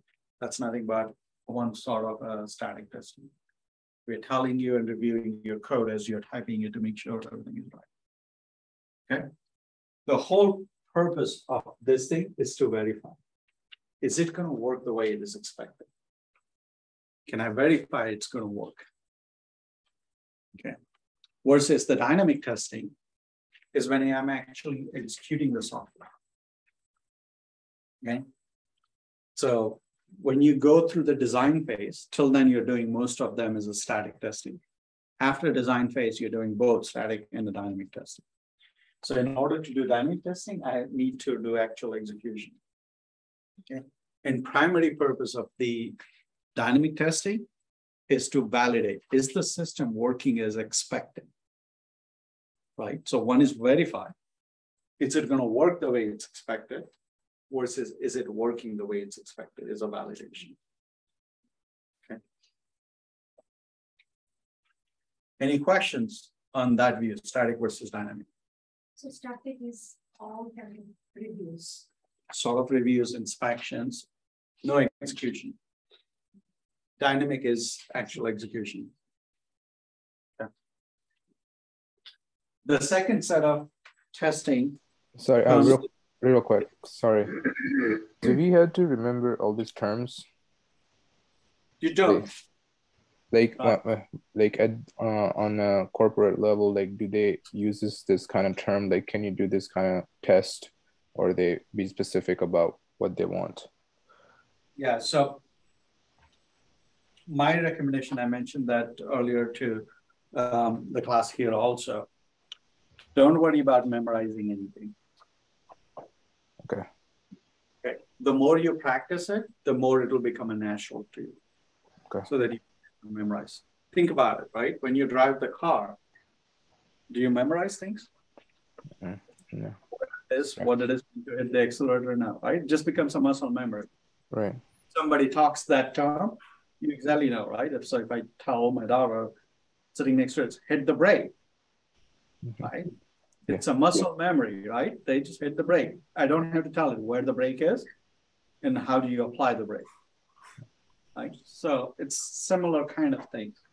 The more you practice it, the more it'll become a muscle memory. You just need to be aware of these different terms so that like when somebody talks, you know exactly what they're meaning. So does that mean the dynamic testing will have test cases and the static testing will not have any test cases? Not necessarily. So static testing could still have a test steps. Test cases, they may have a validation type of things, but typically people don't write test cases for static testing. Okay. Right? So yes, most likely you're not going to see it, but that doesn't mean that you can't write one for it. Any other questions? All right. So the next set of terms that you're going to hear it is a black box testing versus a white box testing. Okay. What black box testing is that I'm going to test the software without knowing how it's actually internally implementation details. Right. So when you are like it's ordering something on Amazon today, does anyone of you know exactly how it's implemented behind the scene? You don't, right? But if I tell you, hey, go over and like do a dry run testing of that ordering platform on Amazon, right? That's a black box testing. You don't know how actually internally all the details are implemented. And typically UAT testings are a black box testing because your users don't know how things are implemented. Okay. And the goal for that is to understand what aspects of testing, right? What is the software supposed to do it? Right? It's supposed to give me an ordering capability. I'm supposed to do this and that, right? So a lot of times, the black box testings are more known also as a specification-based testing. I'm telling you what the system should be doing it, and is the system doing that or not? Okay. Versus white box testing is I know internally how the system is implemented. I know there is a separate ordering system. I know there is a separate payment system. And I'm going to test it so that is the connection from ordering to the payment platform working as expected or not. That's a white box testing. Because I have an internal knowledge. All of the unit testings are white box testing. Because I know exactly how the code is written. I'm going through every path and make sure every path works. Okay. So a lot of times you will see it as a how aspects of the software, how it is performing. Okay. So that's two different contexts. Now, another sets of terms that people use it based on the scope of the testing. Okay. So it starts with the unit testing. Okay. Typically, the unit testing is typically done when you want to specifically verify a certain piece of code, whether it's working or not. Okay. It's a lowest level of testing. Think about it, smallest software piece is what I'm testing at this point. Okay. You will hear sometimes people exchange use unit testing and a component testing. It's unit. It's typically done during early part of the development lifecycle. And it's mostly done by the development team. Okay, so you as a quality assurance person, you don't know how the code is written. You're not a code expert. You're not doing this test. It's done by the development team. Remember, like it's the three environments I've talked about, the leftmost environment, which was around the development sandbox. That's where this testing happens. Developers are doing it. Okay. Versus, I go and says, okay, now I've wrote a small piece of code. Now I'm building it together. Remember the analogy I gave you around the puzzle. I'm joining a tree, right? I'm making sure two pieces are connecting it as the unit test. Then I'm making sure the root, the stem, and the leaves are connected properly, that's an integration test. It's still, I need to know how the roots is connected to the stem, how the stem is connected to the leaves and so on, right? So it is still done in the development environment, still done by the developers. They're trying to integrate the various pieces of code together to form a module. That's what this is about. Okay, and typically it happens in a little bit later stage in the development lifecycle. So the developer first writes a small piece of code, write another small piece of code, and then try to bring it together, make sure all of them are working together. That's the integration testing. Okay. Let's skip this too, and I'll come back later. The next set of testing we're going to talk about is system testing. Okay. So think analogically. I wrote the small piece of code, another small piece of code, reading it together, it worked fine. Now I have a working module. I'm going to bring another working module, make sure those two works together. That's the system testing. Okay. This is typically done in the middle platform environment. Remember what we talked about in the testing environment. That's where the system testing starts from there. So now I'm pulling it together, two pieces of software. This is where I, as a quality assurance person, starts getting involved. Making sure, are those two pieces working together? Right?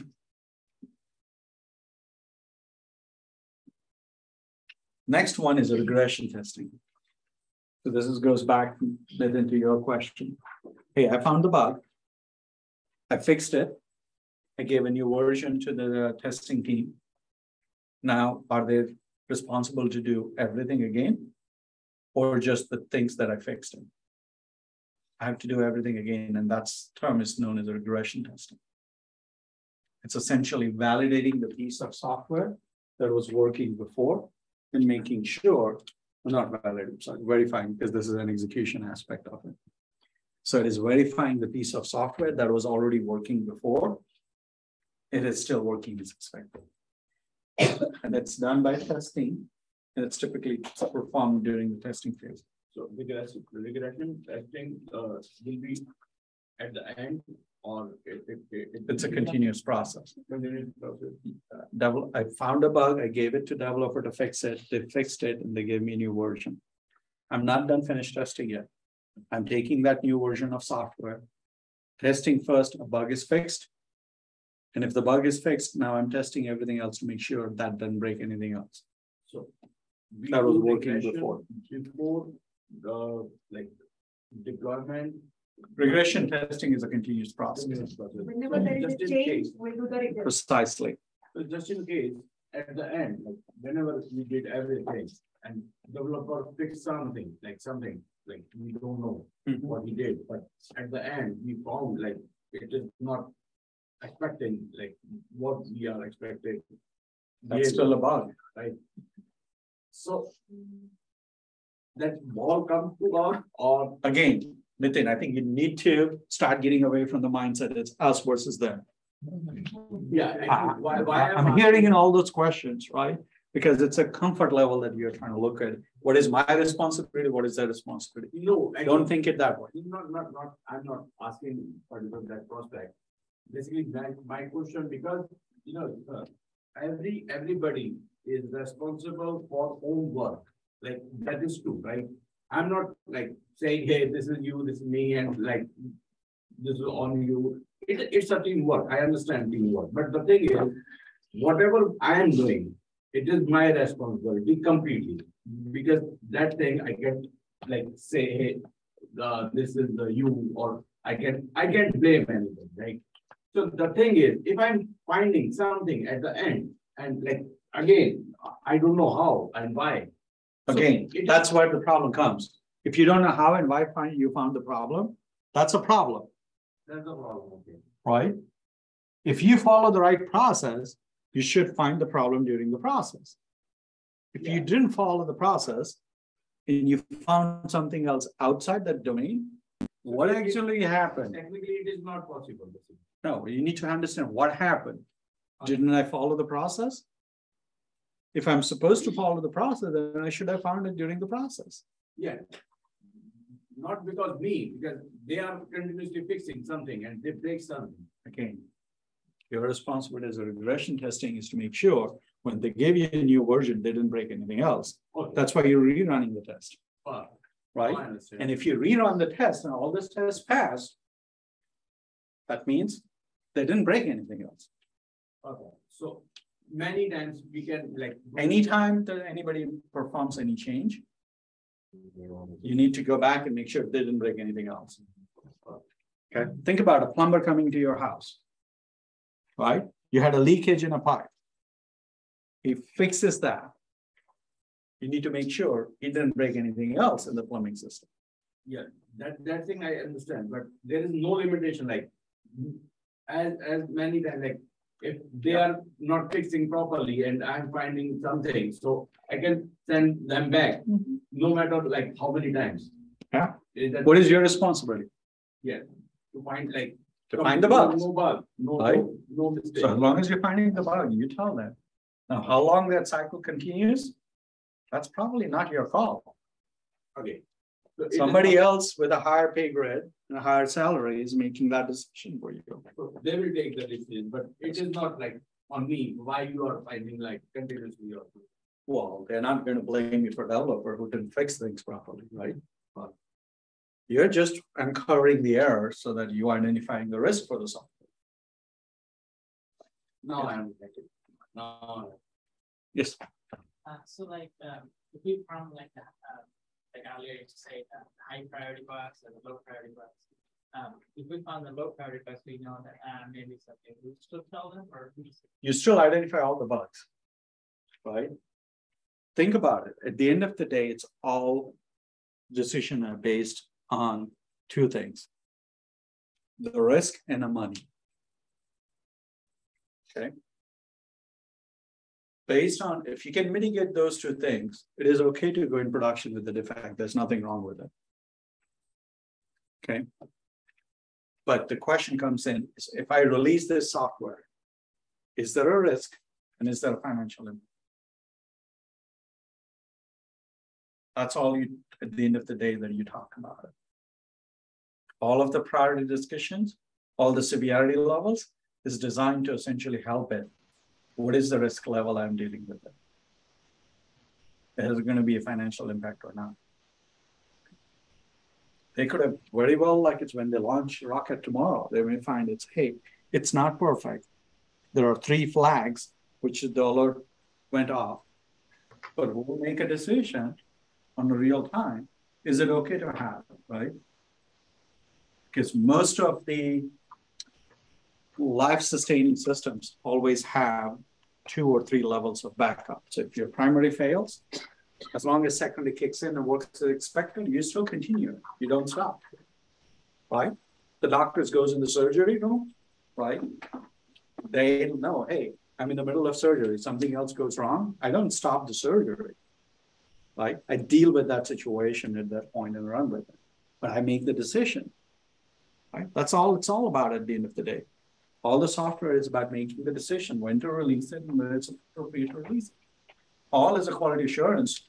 You're giving is a mirror and reflection how good and stable the software is. That's all you're doing. As long as you follow the process, as long as you build the right sets of test cases, you will do your due diligence. That's all that matters.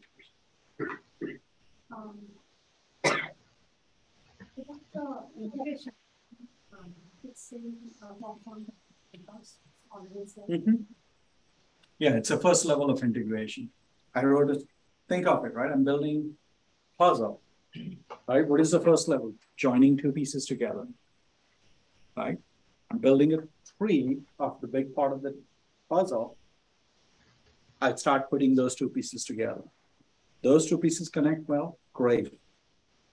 I have another 2 pieces that works together. I try to bring it together, all 4 pieces, to see if they are connected together or not. That's integration testing. That's still developers who do it. But in the environment section. So that integration is a little bit different. It's system level integrations with the other things, right? I'm talking at the testing level. That one is an environment. This one is the testing definition. Sorry about that. Okay. So that's about the regression testing. Are you clear about that? Yeah, one question. Like suppose, yeah, we have two components and like one component is having almost 30 test cases and another component is having around, 60 test cases. And when we integrate it and do this regression testing on those, and do we have to completely run this 50 and 30 test cases or we prioritize some of the test cases here too? So when you do regression testing, you run everything. Everything. So when the whole application is going to develop, okay, when it is small, it is fine. Like, when it grows more bigger, then how this, how they are going to manage all running all the test cases. That's where the automation comes in play. That's where the risk, right? You may decide, hey, certain functionality is completely unrelated, right? So even in regression testing, you identify the scope of change and the influence of change. And then you make a decision on this.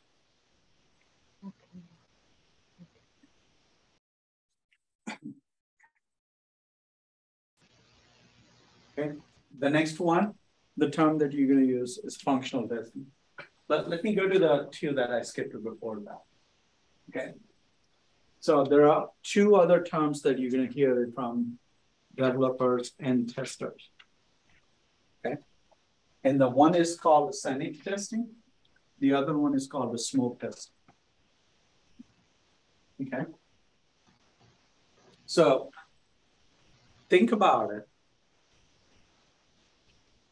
A developer gives you a new version of software. Okay. What is the first thing you're going to do? Let's say I give you that you have to test a website. A developer gives you a new version of software. The first thing you're going to do is you're going to just actually go to that homepage and see if it comes up or not, right?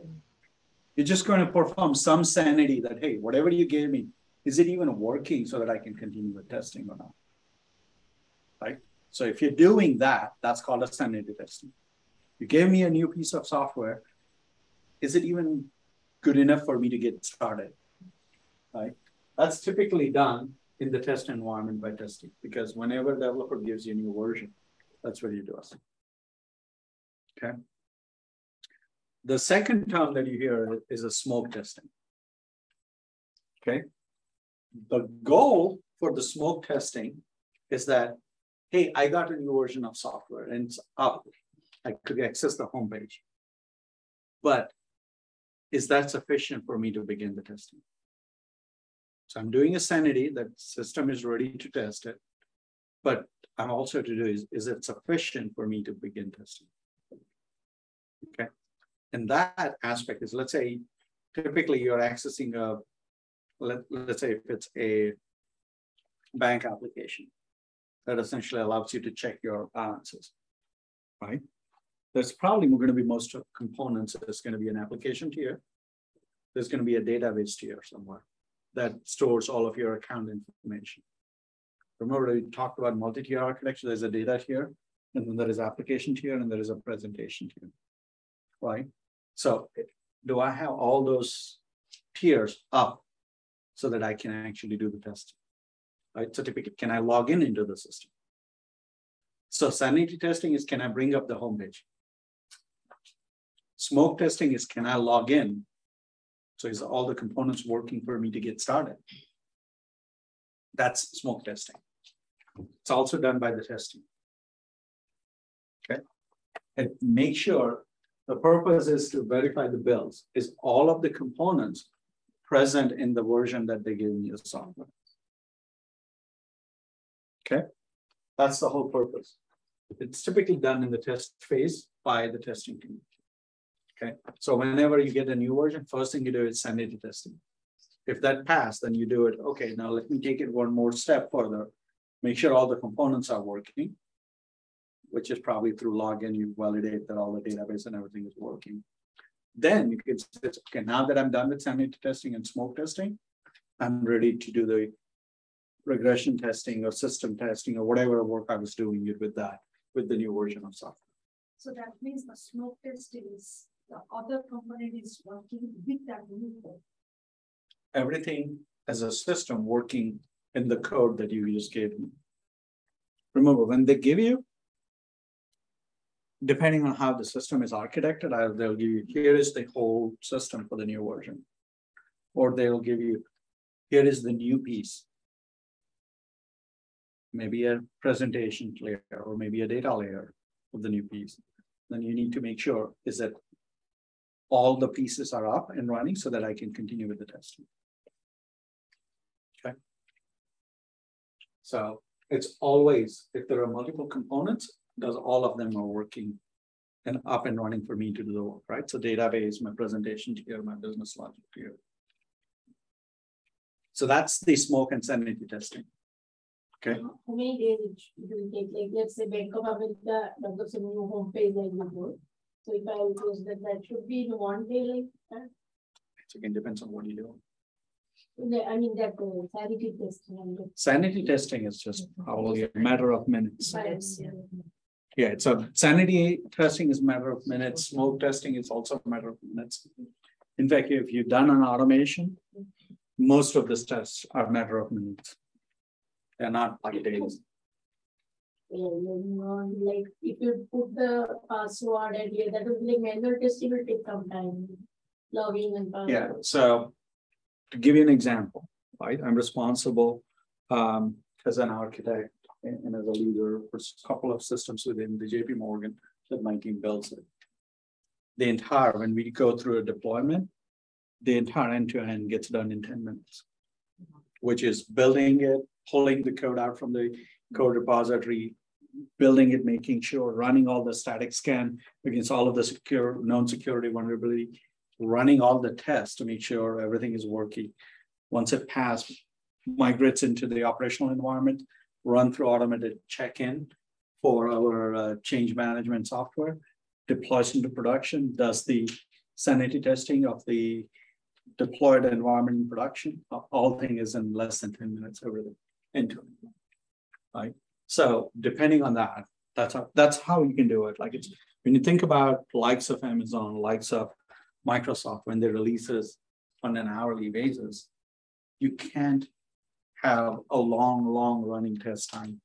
It has to be automated. It has to be in a matter of minutes to do that. Now, all of those automation, right? Everything starts with the manual testing, right? When you build a system that somebody needs to be manually testing, or you go into a modern engineering where you build the test first and then write the code. So again, what's more important is know the terms. I would not worry about yet how long it takes, right? As you experience those, you will figure it out how long it takes it. And then you will always start looking at it. Okay, now it's taking this much time. What can we do it? The more experience you get it, the more faster way you do it. Okay. The next sets of testing terms that you know it is the functional testing. Remember in some of the test plan report, right? We talked about functional reports that focuses on that. So this testing is done at a little bit higher level than the system level. It's done at the functionality level. Does this function work as expected? Right. So one of the function is login, right? Is the login works as expected, right? It's probably going to go across multiple modules. But when you look at the implementation wise, there is a security function implemented. And that manages with the users, managing the dealer, all of that aspect, right? So when you start thinking about a functionality and says, is the particular feature works? For example, you go to the Amazon, right? One of the things you can do it is you can also look into it is what is the rating for this product by a customer who liked it? That's a feature. That's a function. All you're testing is that function work as expected. Can I give that rating? And can I view that rating?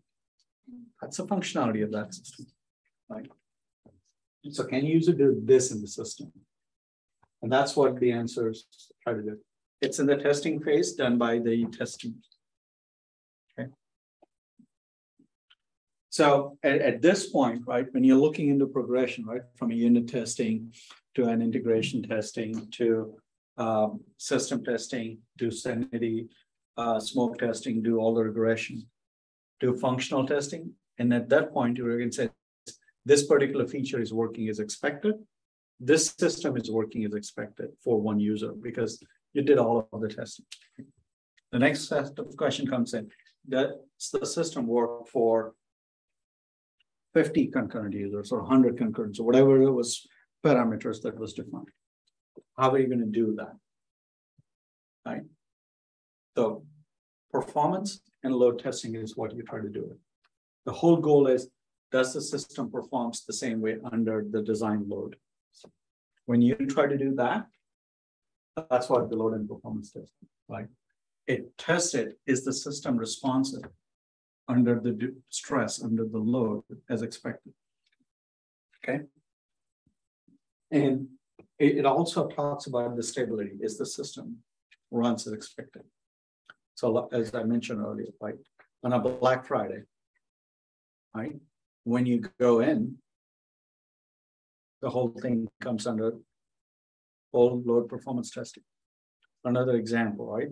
It doesn't matter what live event you talk about, right? NFL, Super Bowl, right? They stream it live, right? A million people logs in to watch that stream. Does it still give the same experience to that?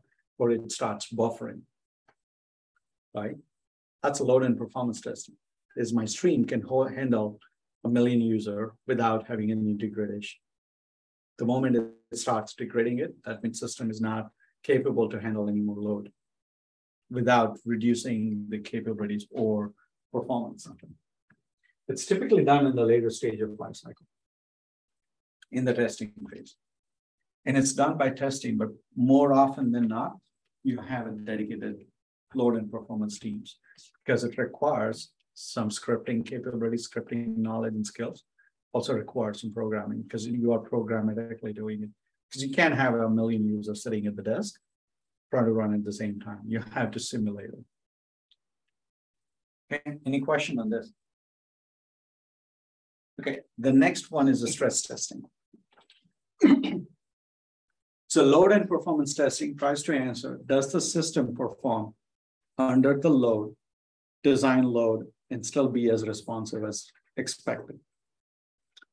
If I want to see it in a system, at what point it breaks, okay? So how many users it can handle before the performance starts degrading it? That's called a stress testing. I'm putting the system under stress to see it at what point it breaks. Okay. The perfect example. Remember I was talking about the Apollo 13, right? So those of you who watched the movie can, like, it's a good movie. I'm science buff, so I like those kind of movies.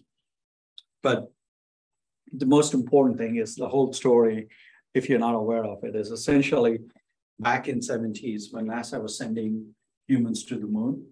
One of the mission was at Apollo 13. So this is after there was already 3 successful landing on the moon. They were sending it another crew to the moon. Halfway through the moon, there was an explosion. Okay, so half of the system went offline. Now think about it, right?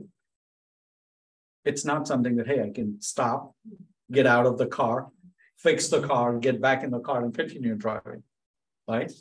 The situation is altogether completely different. And the whole big question they had it for the person, Gene, who was in the charge of the control for that particular mission, he was in the responsible mission control director, is to how to bring those 3 astronauts alive back to the Earth. The systems were crippled. There was no way it was going to land on the moon. And it's not something that you can send a reinforcement to get them out. Right? So you have to think about whatever is available to bring it back. Right? So they had to shut down all of the battery and all of the system, which is not required. So they kept it bare minimum system to run it. And they decided the most expedited way to bring back the astronaut is not to turn around and bring back them to Earth. It was to actually continue to fly to the moon and use this moon's gravity to accelerate and bring them back to the moon. Right. So the whole point is around, they had somebody on the ground control that went into, created that situation and run the stress testing at what point things will break. And they utilize that data to say, it's okay, don't go over that thing. So as they applied all the experiments, they made sure that they did the stress testing before figuring out what are the failure points and whether they can shut those systems down and then can restart those systems safely or not. Okay, so that's the whole aspect of stress testing, is figuring it out at what point the system breaks and what is the behavior when it breaks. Okay, and again, those are rare workloads. Another perfect example of stress testing is 9/11, right? So when the terrorist attack happened on 9/11, all of the communication systems got way heavily overloaded. So typically most of the communication, most of the telephone or all the systems are designed that only certain % of the capacity is going to be utilized at any given point, right? So if there are, let's say, 1 million telephone users that they have a device, at any given point, only 10% of them is going to be utilizing the network because they're making a call or connected to the network. Okay. So the whole system is designed to perform around 15 to 20% of the provisioned user-based capability. That's how the phone network works. That day, when that thing happened, pretty much everybody in the surrounding area tried to reach it to their loved ones right away. Right? The human reaction, right? Natural what happened. So the system spiked it and actually bring it down. We couldn't make it any calls go through it for almost 2 hours. Part of the reason I know because I worked in a telecom company at that time, and we were looking through all of those live stats to figure it out how we can generate the capacity to let the people's calls go through. Right? That's another example of stress testing. At what point it's going to fail. Typically, it's not going to fail, right? How many instances happened in the last 50 years in the phone industry that I had to deal with that kind of collapse? But when it happens, you need to understand it. What is the reliability? At what point it's going to fail at, so that you can be proactively ready with the alternate measure. This is typically very expensive testing because it's a destructive testing. You are bringing things down at this one, right? You're trying to look at it, what's the stress level your system can handle. When you do those kind of testing, it's a stress testing. And it's typically done by the test team, right? It's typically similar skill as your load and performance testing. So beyond limits means beyond the assigned. Beyond the design limit. Remember, like it's in the requirements, you had it 10% of the user is going to log in concurrently, right? So you're going to design it according to that specification. It says, hey, if there are, let's say 1,000 users, 10% of them is 100 users, right? So they're going to say, can 100 user log in as expected? That's your load and performance. Great. But then you would say, okay, 100 people can get in. Can 150 get in? And still the system gives you the same response time. Can 200 now log in, give the same time? As soon as I hit 250, well, I start seeing a slow response rate. Now I know system cannot handle that. But then it's going to be, it's at 300, system scorches to the halt, right? So nobody gets any response. That's a stress point. That's a breakdown. Okay. This one, typically it's done only based on a business criticality. There's a very few systems that I've encountered in the last 20 odd years that actually go through this stress testing. Most of them has to do with the life of the humans. Anything which is probably not dealing with the life of the humans is probably not going to go through this because it's a very expensive and very thorough testing that you need to do. Okay, so most of you as a software quality assurance, at least in the initial part of your career, are going to go till the load and performance testing and probably going to stop there. You very, very rarely you will do this. Okay. Any questions? All right. So now you have a system working, you ran through load and performance, make sure everything is working. Then you give it to the user and it says, now it's ready for you to test it. And when the user gets involved and start doing that testing, now is the system ready to work the way it's expected? That's known as user acceptance testing. Okay.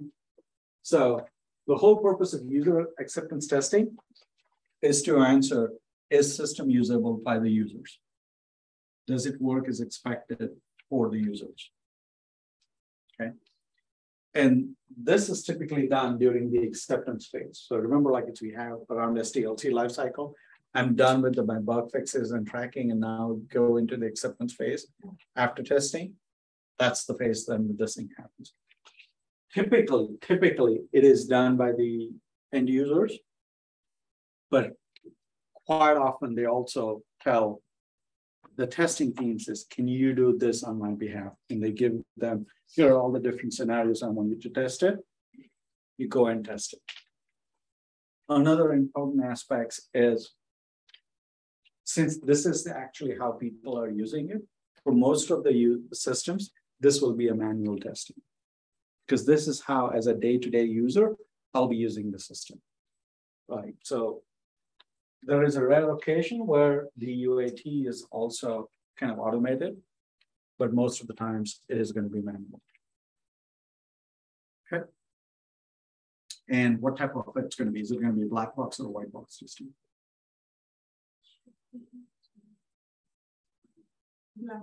Right, so it'll be a black box because users don't care how you implemented the system, what are the components, what are the boundaries, they don't care. All they care is must be before. Yeah. Must be the, yeah, you're just caring if the phone works as expected or not. You don't care what operating system is and how it is implemented underneath the hood, right? So that's the user acceptance testing. Some of the other terms that you will hear is back-end testing. So typically most of the systems that you interact will have some sort of user interface that user will interact with. But there are aspects of system that you need to test it. Like for example, one of the requirements that we talked about in the RFlow is auditability requirement, right? So if you look into one of the non-functional requirements, it says that every transaction, every update that you make it should automatically capture it in the system, right? Typically, you're not going to see it if I'm logging in from the front end, whether it saved it or not, right? So you're probably going to log into database, run some script to see if did it run it as expected, did it capture all of the audit things as expected or not, right? When you do those kind of testing, that you're accessing directly the backend component. So essentially anything but the presentation here, that you access it to do any testing, it's essentially known as a backend testing. Okay. And it's more often than not, it's done by the testee. Okay. So for example, like if I'm doing an Amazon purchase, right, and I'm doing that ordering testing, part of it is I need to make sure is the payment gateway working as expected or not, because it's an external service. I'll write a script, which essentially automatically creates that data, calls that service, gets back the response. That's known as a backend test. Okay. The next aspect is the web application testing. So you talk about all those different types of testing. When you go into the world of web and mobile, right, there are other things that you need to think about and consider. I would say is that probably good 80 or 90% of new applications are built today is either web or mobile. That's the only reality. Like most of the things is in the internet, and that's where you log in and do all of your work. Okay. Most of the applications are getting to a point where it's deployed on the cloud. So when you look at the web application, in addition to your traditional functional testing and other aspects, there are other things that you need to think about. And one of them is usability testing. Okay. So the company that does a very good job with the usability testing in the designing is Apple. Okay. You give your iPhone or iPad to a 1-year-old or a 2-year-old, they can still use it.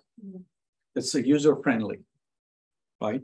So the aspects that you need to test it as a tester or quality assurance person when a web application is deployed, is this usable? Can the user find what they're trying to find it easily in your application? Right? So it's a friendliness of the application is what the testing that you do it, right? A lot of times you do it is, hey, is everything accessible in the olden days?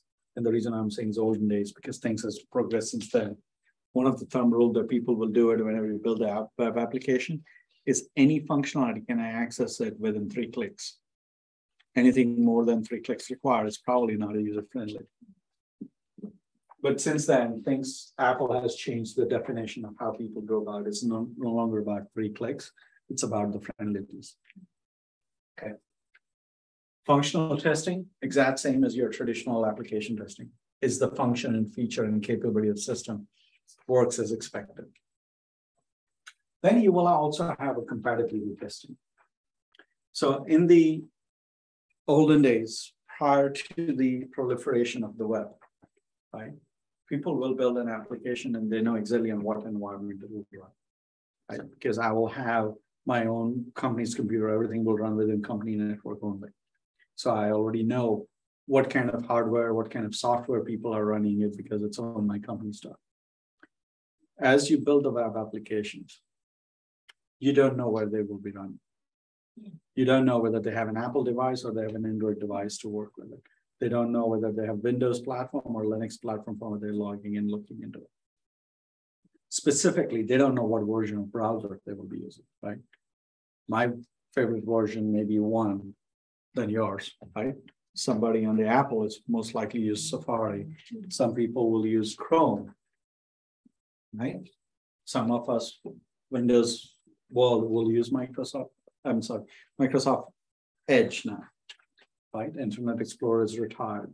So you need to think about the different version of software they will be doing. And within that, somebody may be running a Chrome version 1.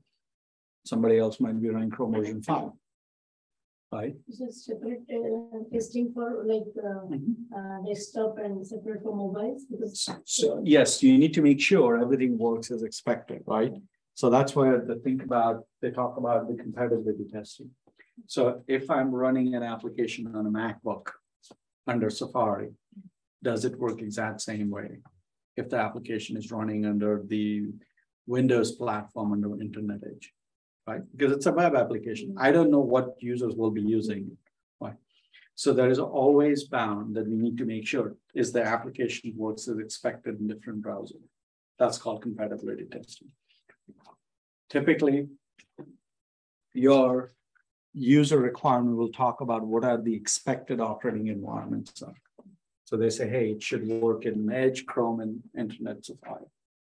As long as it works on those 3, that's what you need to test on it.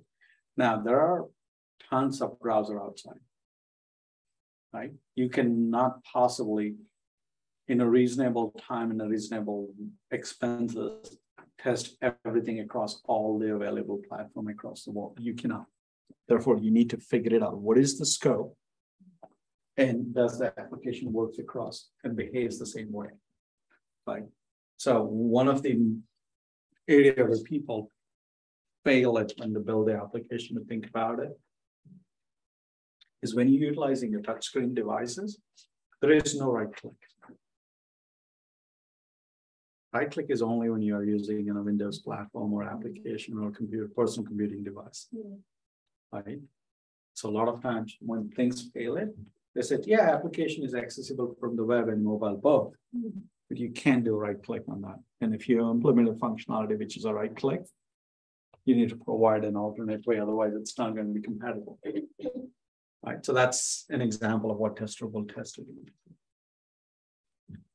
The other aspect you do it is database testing, right? So we talked about the backend testing, logging directly into the database, making sure every update that you made it from the front end it actually reflects it. If there is things needs to be automatically tracked and audited, it is audited as expected. Another aspect is the security. Okay. Should be very familiar. All of you like to get tons of patches from Apple, right? Every so often security patch for the OS and that. All that talks about it. It's not just the security from the point of view, can I log in or not, right? But when I'm sending the data, is my data encrypted and secure or not, right? Going over what is known as a secure socket layer communication or SSL communication. Because you can't send a social security number and a credit card number in an encrypted way. What if somebody's tapping into your connection and get all of that, right? So that's what's called security testing, is all the data at rest and at the motion, are they secured and encrypted? That's the testing that you do it. And the last one is a performance testing. When I'm performing it certain things, certain tasks, is it giving me the reasonable response time as defined in these specifications? Because it goes on the internet, right? So a lot of times you don't have control of that end to end. But you need to do testing to say, do I know what is the average time it takes it on that and where it takes it in my system component? Okay. Any questions?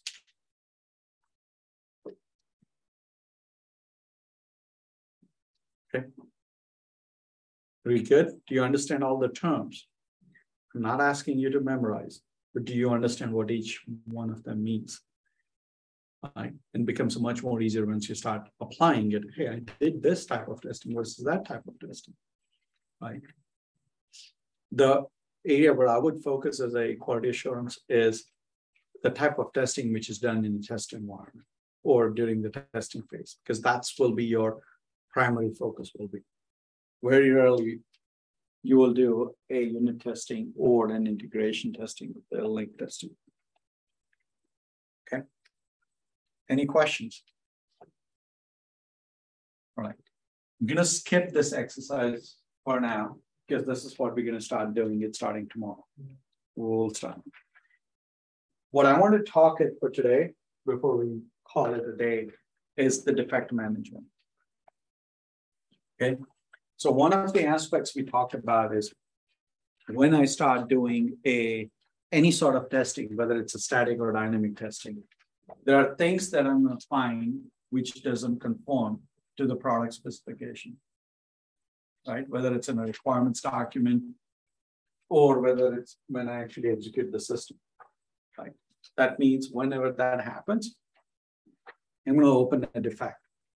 Well, what is the life cycle? What is the management process around that defect? That's what we're going to talk about it. Okay.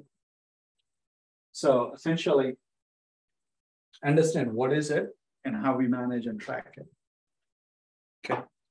So a defect is essentially an error in the system. Okay. There are two characteristics of it. One is it produces unintended results. Okay. And it deviates from an expected behavior. It's a fault in the system. And it's also the same thing as you will know in the software world as a bug. Right? People started using the word defect in a broader sense because when you are doing a static analysis or static testing, you are not actually running the software. You're just doing analysis, right? So defect is a broader word than the bug. Does everybody know the history about why it's called a software bug? Okay. So in the olden days, when there was a development was happening, they were doing it in a big personal computing devices, which was a pre-generation from a desktops. They're doing it, right? And some of the times they were testing it and things were short-circuited. So they were not getting the expected results. So they actually opened the chassis and looked into what is happening. There was a bug which was crawling on top of your logic board, which was shorting the two connections. And that was producing it. That's how the software bug term came in. Okay. So essentially, it's a variance from a desired product behavior or product attribute. Now, the only things you want to be careful is incomplete requirements doesn't mean bug. Okay. So if somebody didn't give you a requirements, and that's why the software was not performing that capability or function, it's not a bug. Okay. That's a lack of requirements.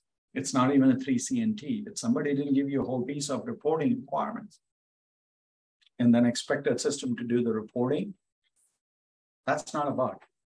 That's a lack of requirements. That's a new feature that they're looking for. So just keep that thing in their mind. So here is the typical life cycle for a defect. Just like when we did the software development life cycle, all the bugs also go through the life cycle.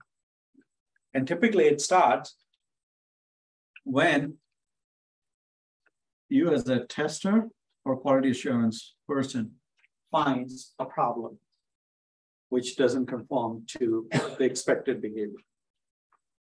Okay. When you find it, you essentially open it. So the defect gets started at the open stage. Once it's opened, it gets assigned to somebody to look into it. And typically, most of the companies have a process in place which says, hey, if this kind of bug is found, it gets assigned to this. Right? So there is a groups that gets assignment depending on that. If you're working on a specific application and you find the bug, it typically goes to a group of developers which are responsible to build that system. Okay. So depending on the bug, what it is, it gets assigned to somebody to look into it and says, hey, somebody needs to do an analysis to understand what this bug is. And is it truly a bug or is it something which is something else, right? So they do an analysis at that point. Is this an issue, right? So that bug gets assigned to somebody to look into it. The defect gets assigned. They do an analysis and they either come to one of the two conclusions. Yes, I agree that this is a problem. It's a defect that we need to fix it. Or no, it's not a defect. So if it's not a defect, they reject it and says, this is not a defect. It's that you didn't set your environment right, set it this way and it will work as expected. Okay, so that's one aspect. If they do determine it is an issue, then they get it to the developer, who then like it works to change the software and fix that bug. Okay, once they fix it, they set the status saying, okay, now it's ready for you to verify. So I'll give you a version which has this issue fixed. You go test it. So when they give you a new version, they will set the flag that it's ready to be verified. And you as a developer look at it, what all is ready to be verified, I'll pick it up and I'll continue testing with that. When you test it, the first thing you look at it is it fix the issue? Okay. If it does, then you close it.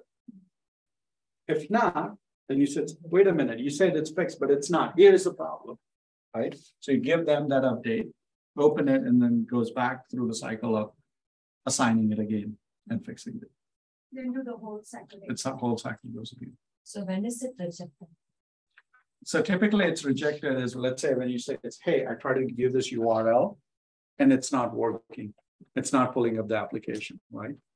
They may just say, hey, you know what? You have a wrong URL. Here is a correct URL. So they will reject the bug. It's not a problem with the software. It's a problem with your human communication. They will go give you, here's the new URL, go try it. They look at it and say, oh yeah, it's working. So they will reject the software in the tracking system, the bug, that, hey, this is not an issue. It's a human error. So when it will be closed and verified, then you have to write some report or something. It will automatically pull. Most of the bugs nowadays utilizes into software systems that you use it to build a software, what's known as application lifecycle management tools. And we'll use those tools as we go through it ourselves.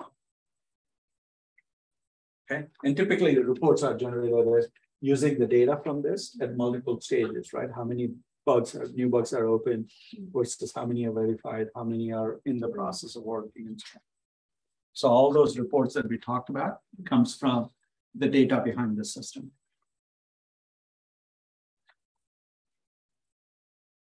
Okay, so that's a defect life cycle. Okay, and you usually put a process around managing those defects. Okay, and again, your goal is first to prevent any defects from happening. Right? Because remember, any rework is expensive than no work. Right? If I don't have to do the work and I got everything right the first time, that's my goal. Right? The defects gets introduced in the system when I cannot get the things done right the first time. Right? That's the whole bottom line at that point. Right? So your goal is to prevent the defect whenever it's possible. With full realization that it's not always possible to prevent all defects. So if the defect is introduced somewhere in the system, your goal is to find as early as possible. Right? So as part of defect management, either you prevent all the defects, or if it is introduced, find as early as possible. And then once you find it, then you need to minimize the impact of that defect. So what steps you can take it in order to minimize the impact? That's the whole defect management process. Okay. And the defects gets costly as you go through the life cycle. So here is the data. That was a pulled from a study that was compiled in late 90s, early 2000s from a whole bunch of systems across the world. Okay. So if you find a defect while you're still in the requirements analysis phase, let's say it cost you $1. Okay. If you let the defect go into the design, probably it costs just double because I have to go rework some of the design and some of the requirement analysis work. If you let it seep it through the requirements and design phase, and the first time you identify the defect is when you're coding, you say, you didn't talk about this condition. I'm writing the code, but there is a gap here, right? At that point, you may have to take a look at the design again. You may have to let's go back and redo some of the work. So the cost is about 5-fold than the requirement. So if it cost you $1 to fix in the requirement phase, same defect, if it got undetected and detected only at the code phase, will cost you about $5. If it passes the code, gets into the test phase, right? So it's kind of, you're running the test and then you're identifying that, right? The same defect will cost you now $10 to fix it. Because why? Because you identified the defect, give it back to the developer. Developer has to stop whatever they're doing it. They have to fix that, right? And they have to give you back. You're going to do the regression testing for everything that you've tested so far and retest the bug, right? So there's a lot more effort now involved in order to do that same thing that could have cost you only $1 to fix when the requirement was there. Got it? Mm-hmm. So that's what's $10. If it gets out from the test environment into the production, it's typically $100. Okay. So if you are trying to manage a defect, you should make sure that it moved it as left as possible, because the cost as you move it to the left is a lot less. The reason why it's so high in the cloud environment, because now you're not only just dealing with fixing the software, you're dealing with the fallout of the software. Maybe data got corrupted, maybe you lost some customers, right? So there are a lot of other aspects comes into play if the software defect goes up into the production environment. Okay. Any questions? It's good. Understand why you need to fix it as early as possible. So this is typical process. Okay. In most of the organization, you have some sort of a defect prevention mechanism in place. You baseline that version. And as the project progresses it, you understand it is, if you found the defect, why did you find it? Why did the defect made it from one phase to another phase? You do some analysis of that. You figure out how we're going to resolve that defect, right? How are we going to prevent them happening from again? So what changes you're going to make it in the process, and then goes back to the baseline. All right. So for example, if you're seeing a lot of defects, let's say as soon as it goes in test environment, right? One of the potential way you can do it is, hey, somebody needs to look at the code twice. So let's put a peer review or static analysis in place. And then let's make sure we have all of the tests executed and we have a check in place that all tests gets executed before it gets into the test environment. Right? So that's nothing but a process improvement. Then you apply that, look at for the next projects or next sets of activities to say, did it work? Did it reduce my errors? If yes, then it's good. Then this process improvement work. If not, what changes I need to do it in top of that? Okay. And then there is a reporting happening all along that enables you to get the data. Hey, how many defects were found? What process I used it? How many defects were fixed and so on. Okay. So it's a process for tracking software. Most of the times, you don't need a sophisticated system to track that, right? You can do a simple, hey, I can do an Excel and then keep track of all of that. Typically, nowadays, most of the software is done development in what is known as application lifecycle management type of tools, right? So one of the ones we'll look at Azure DevOps or Jira, where it enables you to track all of that. So you identify flag and there is a built-in capabilities and functionalities on those systems. Okay. I have a question. Uh-huh.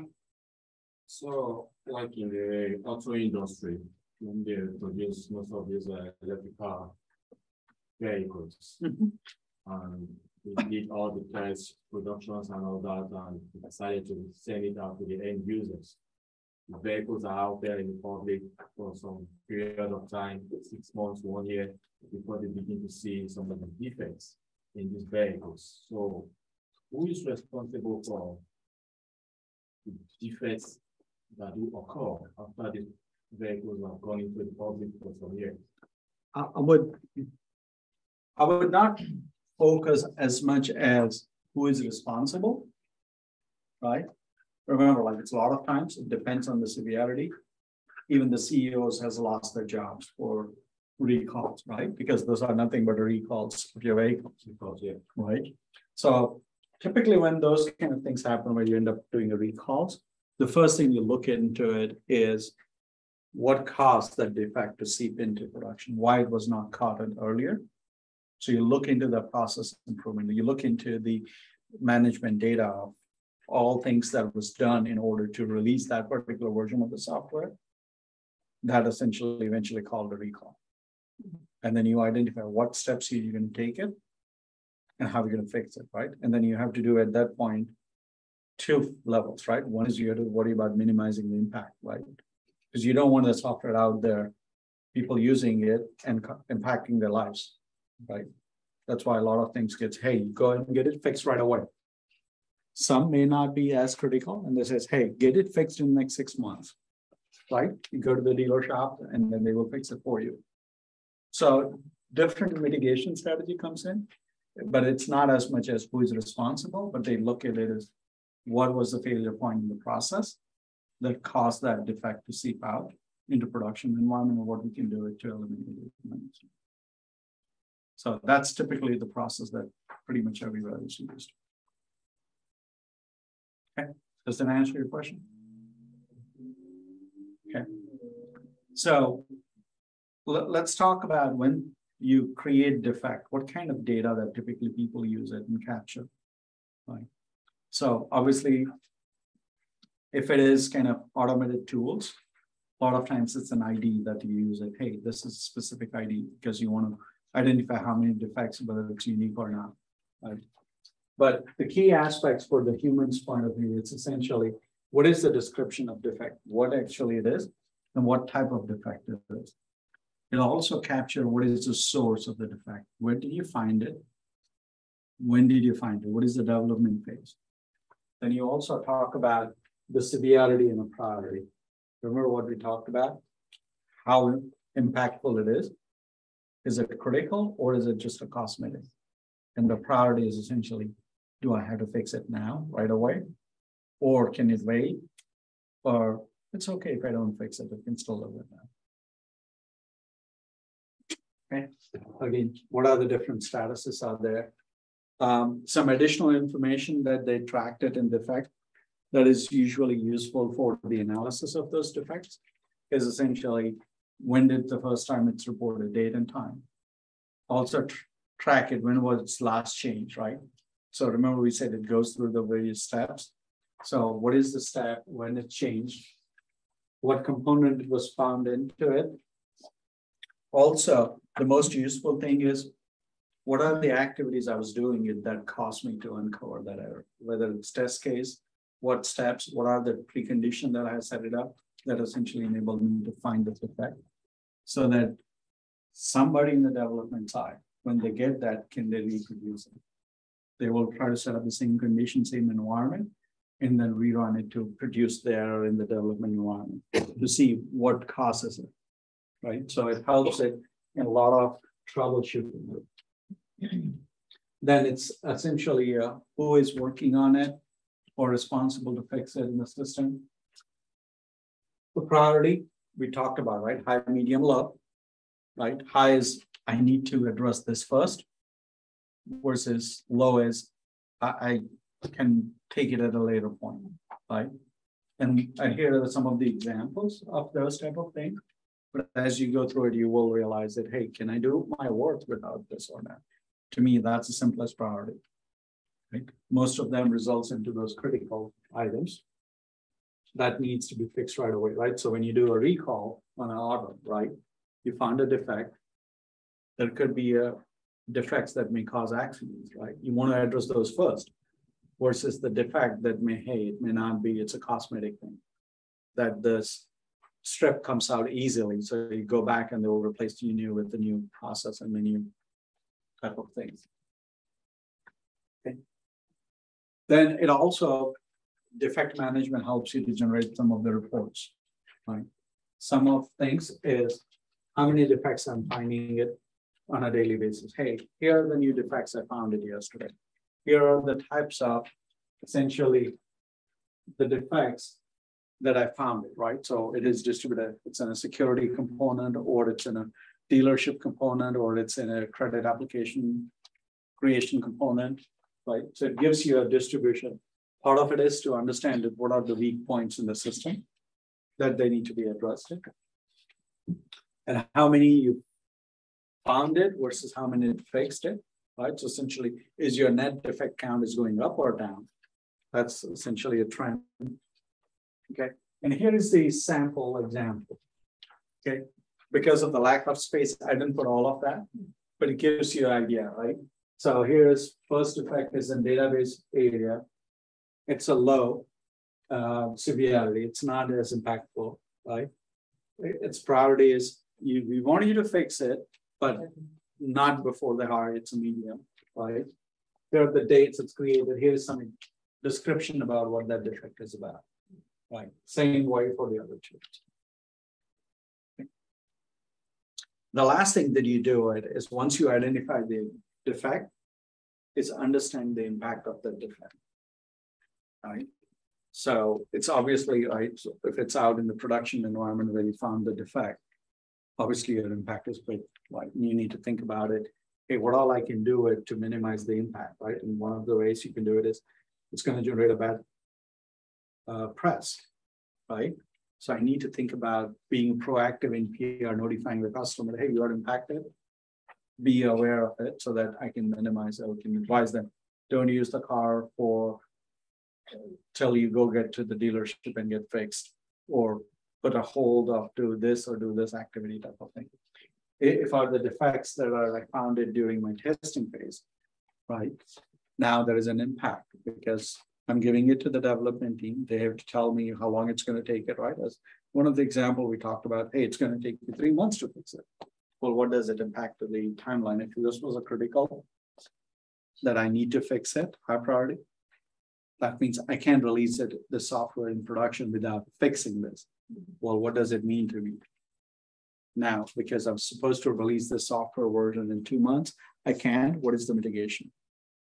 Right. It also requires me to now hold on to my testing resources for a little bit longer than what I was anticipating originally.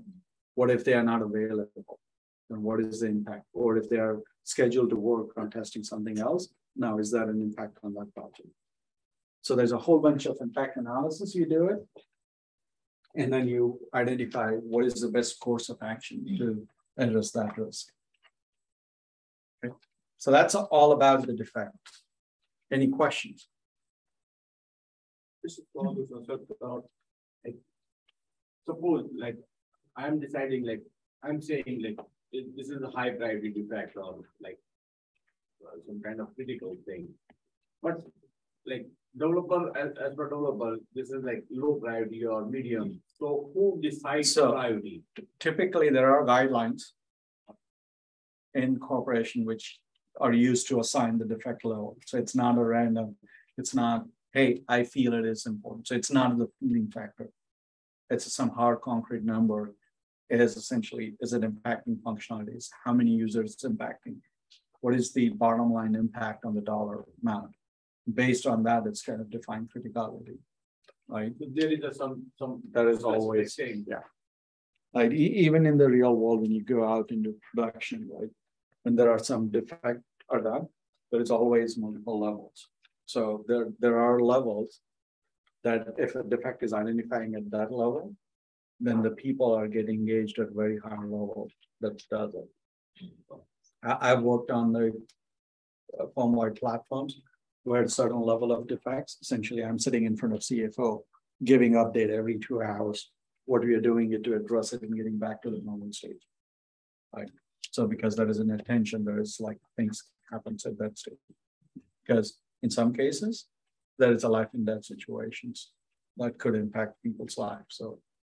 So it's not an arbitrary whoever decides it. It's essentially based on criteria that the companies have defined it. Hey, when I find a defect, if it is this level and this activity and it's an impact on this, that's what it does, right? So if you're a banking application, right, and people can't access the bank, right, that's a problem, right? Because people's life are dependent on the ability to withdraw the money from the bank. And so we may not think it, hey, it's okay, it's not available, I'll do that. But there are literally people's life are dependent on those. So those things, right? If it's impacted 100 customers, probably it's not something that I have to drop everything and look into it right away. But if it's impacted 10,000, 20,000 customers, guess what? People are dropping everything that they're doing and focusing on making sure it's back up so that people can access the money, right? So those kind of criteria are defined not loosely.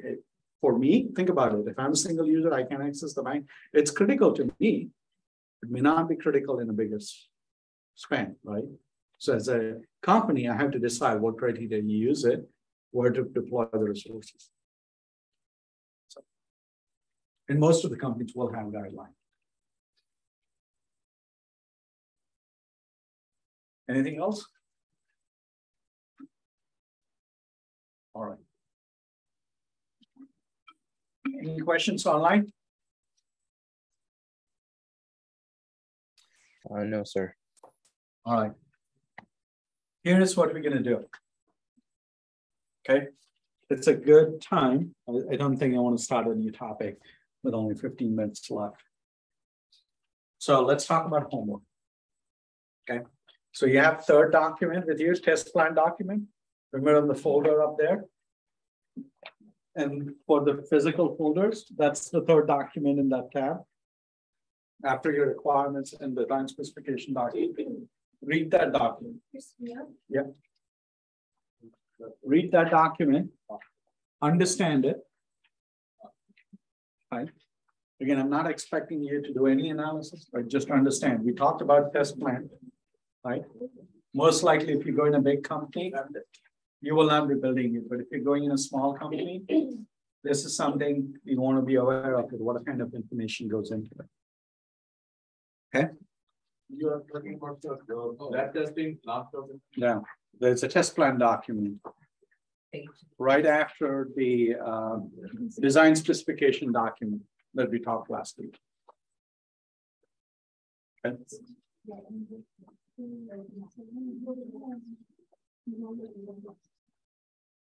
Okay.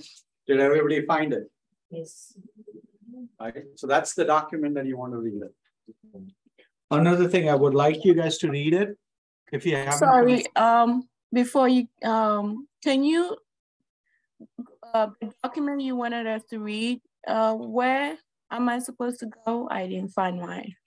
So do you remember where you found the requirements document and the design document?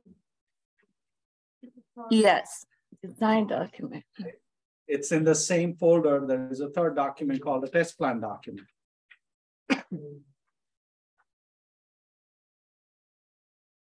Okay.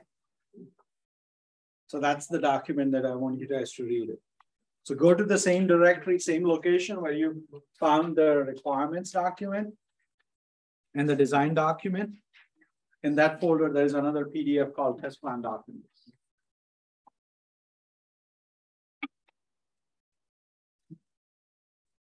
And for the people who are in the room, you have a physical copy of that document.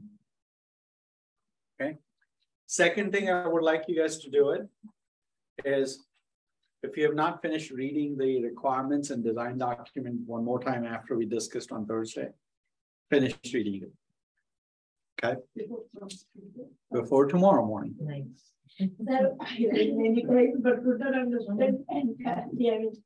So then we should talk through those questions on that, right? So I'm done with talking 4-hour lectures. So tomorrow, I'm going to start with the actual deliverables of building something. And then you all are going to have an opportunity to build that thing, because Harshal and I are like a lot more, unless you practice it, you're not going to know what you're going to know.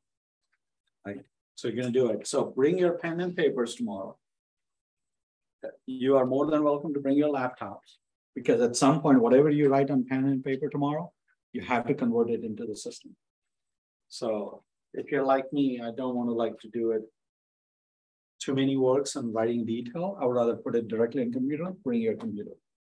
As long as you have some sort of a Word or some sort of word processing document, like whether it's Google Open Word or that, you should be fine. You don't need any special software. Okay. So bring it that. We'll start with pen and paper, because that's the most effective way to put your thoughts on. Right. We'll start with that. We'll look through writing the test cases tomorrow. Okay. So any questions that you have it on the requirements document as you go through it, let's flag it. Let's talk through it tomorrow. Okay. I have a general question. So for the testing and all that, is there like a universal software that we have to learn, or is there like each company uses a certain techniques or software that we have to? There are a group of softwares available. It all depends on a company to company. Mm-hmm. What we are going to first initially focus on is the process that you need to understand it in order to build those artifacts. And then we'll also go through a couple of those software tools. Okay.